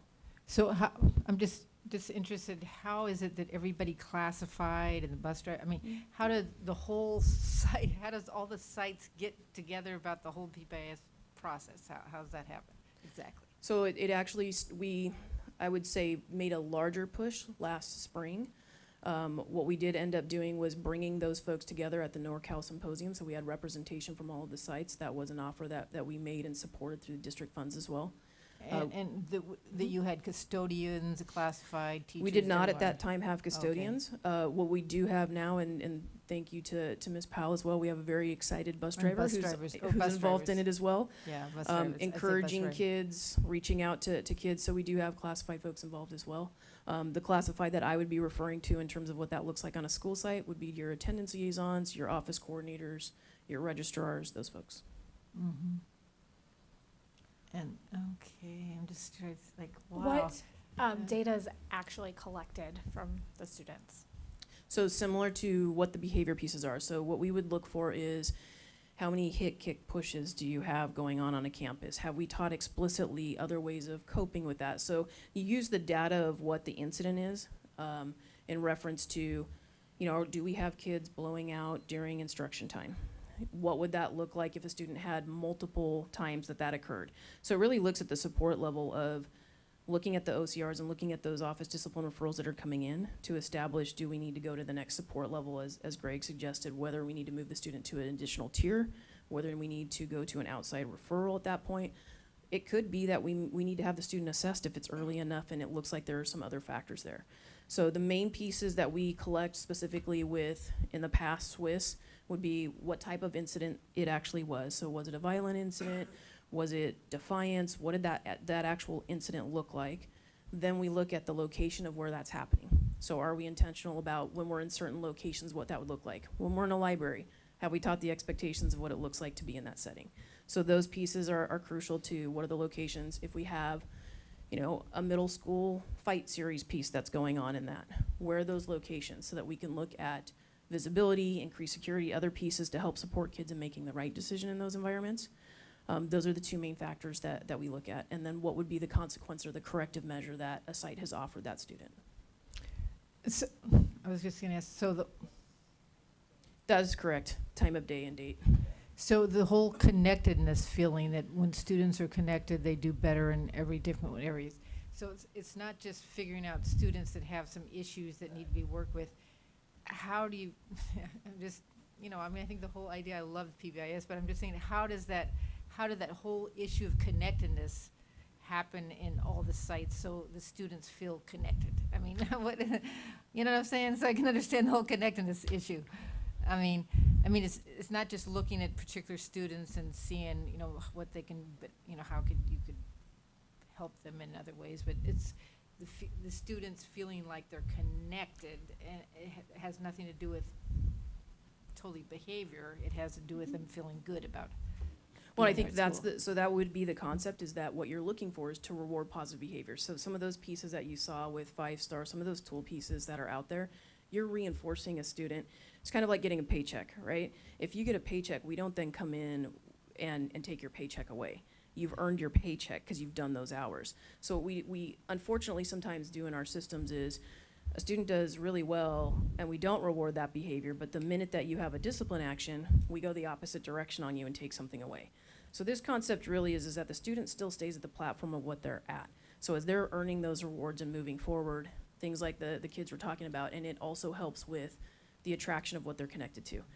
Whether it's dance tickets at PV High, whether it's a yearbook at Ansolda, whatever those rewards and those pieces look like, the site gets to look at what is those connection pieces for our kids and how do we support that.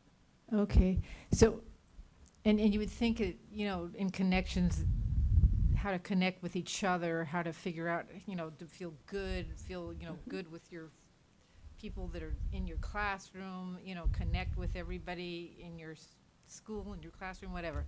I mean, ways that they can feel connected with other students and stuff like that, right? Yeah, it's positive interventions instead of punitive. But what's before us tonight is a contract with Santa Clara, an MOU with the Santa Clara County Office of Education to provide certain services to us so that we can ensure fidelity that we're doing the right thing in terms of rolling out and operationalizing this particular model. But and it's right? specifically in middle schools, isn't it? So PBIS is across the board K-12, so you have vertical alignment with Yeah. that. But Santa as Ms. Clara. DeSerpa is speaking to this, yes, this particular piece with the MOU would be specific to middle schools. Yeah, that's what I was thinking. Mhm. This is specific to middle schools. Okay, so. Is it okay to make a motion? Yeah. Does anyone else have comments? I'd like to make a motion to approve. Second. Okay, second. All those in favor? Aye. Aye. Where am I? 502. Okay. Out of the room, or is she gone for the night? Okay. She's what? Trustee Acosta, let the record show that Trustee Acosta has left the meeting at, what time is it? What time did she leave? 10:45 or something? Okay. And I'm not sure what time Jennifer Holm left, but she Well, left she had to, though. earlier. Yeah, okay. She had to leave. What? And she left because airport. She had to go to the airport. Yeah, so she had a reason to go. Okay, so we're going to 9.9. Agreement between Your Future is Our Business and PVUSD for Career and Technical Education Services. Christian Schaus. Welcome once again. I'm going to bring up another coordinator that just joined our troops as well. So Julie Edwards is our CTE coordinator, so she'll be coming up as well. Couple of highlights, and then I'll let her speak a little bit more specifically to it. This is in alignment with the CTE work that was already planned. What we're really looking to do is use services that we know. Main highlights of this would be direct services of providing college and career expos at all 4 high schools. That would also include a career panel at Renaissance so that their needs are served in the format as well. Career panels would exist also at all 6 middle school / junior highs. In addition to, we're actually extending it to an elementary school that may be interested in running something very similarly as well. So we're looking at identifying a principal as well as a staff that may be looking at offering their students that experience. In addition, this direct service piece looks at strengthening our teacher connections to the actual industry partners. So a lot of times in our communities, it's finding that next piece of professional development that's really applicable to our folks that are serving our kids in ag, our folks that are serving our kids in healthcare industries, to make sure that their industry standard is still met and that we connect folks with them as well. In addition to that, a huge heavy lift of working through this is to not lose momentum. So we moved forward with bringing CTE in for a reason. We want to make sure that we get the foundation set as quickly as possible and that we keep moving forward on accelerating really robust programs. So there are some logistical backsides and some pieces to building out these events that come with a lot of manpower hours to do so. So what we're doing is going with a position and recommending that we work with Your Future is Our Business, who already has these industry connections, who has already worked within our communities as well. And what they would do is, and you'll see kind of that last place of saying, we're doing a 1-year contract for a reason. It's with the intent that the materials that they build with us are sustainable for our own staff to be able to provide services to in the future out years. We're doing that because they come to the table with a lot of resources and having done a lot of the legwork to have these connections already so that we don't lose momentum in our programs and that we can start moving through looking at class periods, dual enrollment access, those additional periods that we're going to need to move into motion for all 3 of our schools for that equity piece.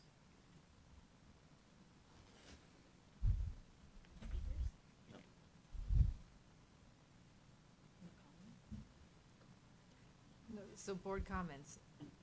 And if you need to say anything, would you want to say something to us? I would just like to add that they're also going to help us to do our industry advisories, and start to establish a work-based learning program, which is both are critical components of some of the grants that we have, as well as having a high-quality program. So, and they're really the leader in our community providing these services.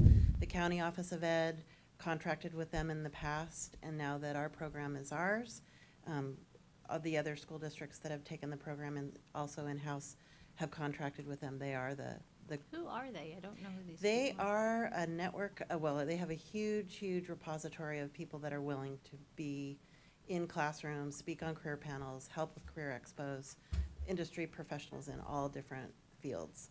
Their executive director is Mary Gockel Forster, and she works with a UCSC graduate who majored, I believe, in public policy, and they have a network of interns. Bless you.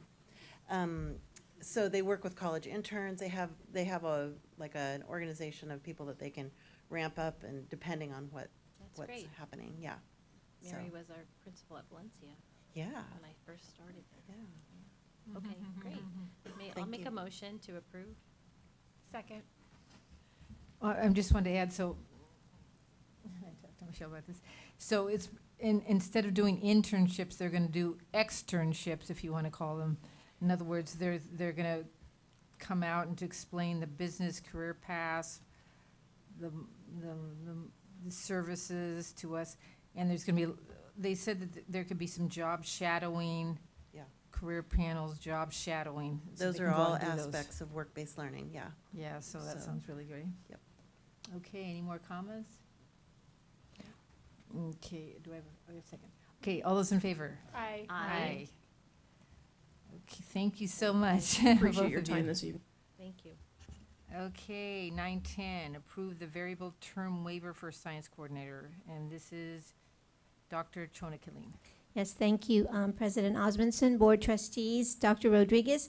I deferred this to HR Director Allison Izawa to present this action item for your review, as she can be brief and substantive. Yes, so President Osmondson, Dr. Rodriguez, Board of Trustees. As we had at our last board meeting, we approved the science coordinator, Mike Russo. And he's really excited to get started, and we're bringing a wealth of knowledge by bringing him on board. And so this waiver is for, because of the timing of the hire, his intern credential won't be until January. And so this waiver will get us through the time from now of his hire to when he will have an intern credential in January. And it's gonna be to finish his administrative credential too? It'll give us the time, because of the timing of his hire, and usually when colleges start their programs, it'll get us, it'll give him an it'll give him an administrative credential waiver from now until when he starts his intern credential in January. Okay. Okay, any, Motion to approve. all those in favor? Aye. All those opposed? So Crush it's the 1, time. 2, 3, 4, 5, 502. 502. Okay, the next one's about another position, 9.11, approve the appointment of Watsonville High School teacher on a provisional internship. And she's gonna. It's me again. Go Yep. ahead, go ahead. I'm deferring. Yeah. I was gonna say, do you want to defer and then I'll officially take over? Yes. Okay. So, as we've been up here before to request provisional intern permits, we are doing so again tonight for a Watsonville High School teacher. Isaiah Castro is gonna be teaching English at Watsonville High. He was a graduate of Notre Dame de Namur in English, and he is also a Watsonville High graduate. So, coming home to teach, yes. So I respectfully request an approval on the PIP. Make a motion to approve? Second? All those in favor? Aye. Aye. 520, whatever, 502. Okay, 10.1, appointment and terms of commission members by Pamela Shanks, Director of Classified Personnel. Good evening, President Osmondson, Dr. Rodriguez, and Board of Trustees. The Personnel Commission merit rules require that at this time of year that I notify the board and CSEA of the commissioner whose term will be expiring this coming December. Ms. Diane Bensberg has been serving as the CSEA appointed commissioner for the past 4 years and has decided to resign from her position on the commission. So her term will end in December. The process to replace her, CSEA anticipates having a replacement name by the end of September, at which time I will bring that name to the board in October. And then within 30 to 45 days after that, so about a month later, I will be bringing a public hearing to the board in order for that person to be appointed to the commission to hopefully start in December after Diane's term expires. So this evening, this is just information for the board. There's no action needed, but I'm happy to answer any questions.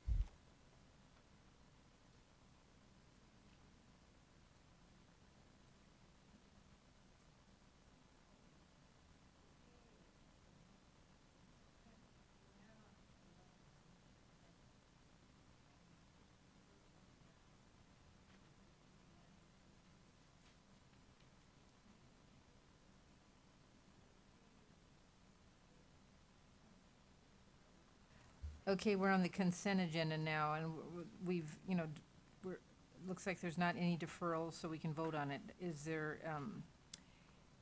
Can I have a motion? I'd like to make a motion to approve the consent agenda. Second. All those in favor? Aye. Aye. Aye. 5-0. Okay, we are done. And we have to do closed session. And so Maria, you want to do the one expulsion? One suspended expulsion, I think. Yes, the board approved with a 7-0 vote a suspended expulsion for the remainder of the 1920 school year with the placement at another school in the district on a strict behavior contract for student number 1920001. A motion. It wasn't a motion. We voted Oh, during we closed voted, session. we voted, so I'm okay, just yeah. reporting out. Yeah. Okay, closed session. My turn. Mhm. Motion number 1, closed session item 2.2. I move to approve the certificated personnel report as presented by district administration on September 11th, 2019, with 62 and 6 additional items. Second. Second. All those in favor? Aye. Aye. Motion number 2, closed session item 2.3. I move to approve the classified personnel report as presented by district administration on September 11th, 2019, with 16 and 8 additional action items. Second. All those in favor? Aye. Aye. Okay. We're almost done here. Our upcoming meetings, our next board meeting is scheduled for Wednesday, September 25th, here. Thank you. 11. Right on time, 11. I said 11, that's what I said. We did 11.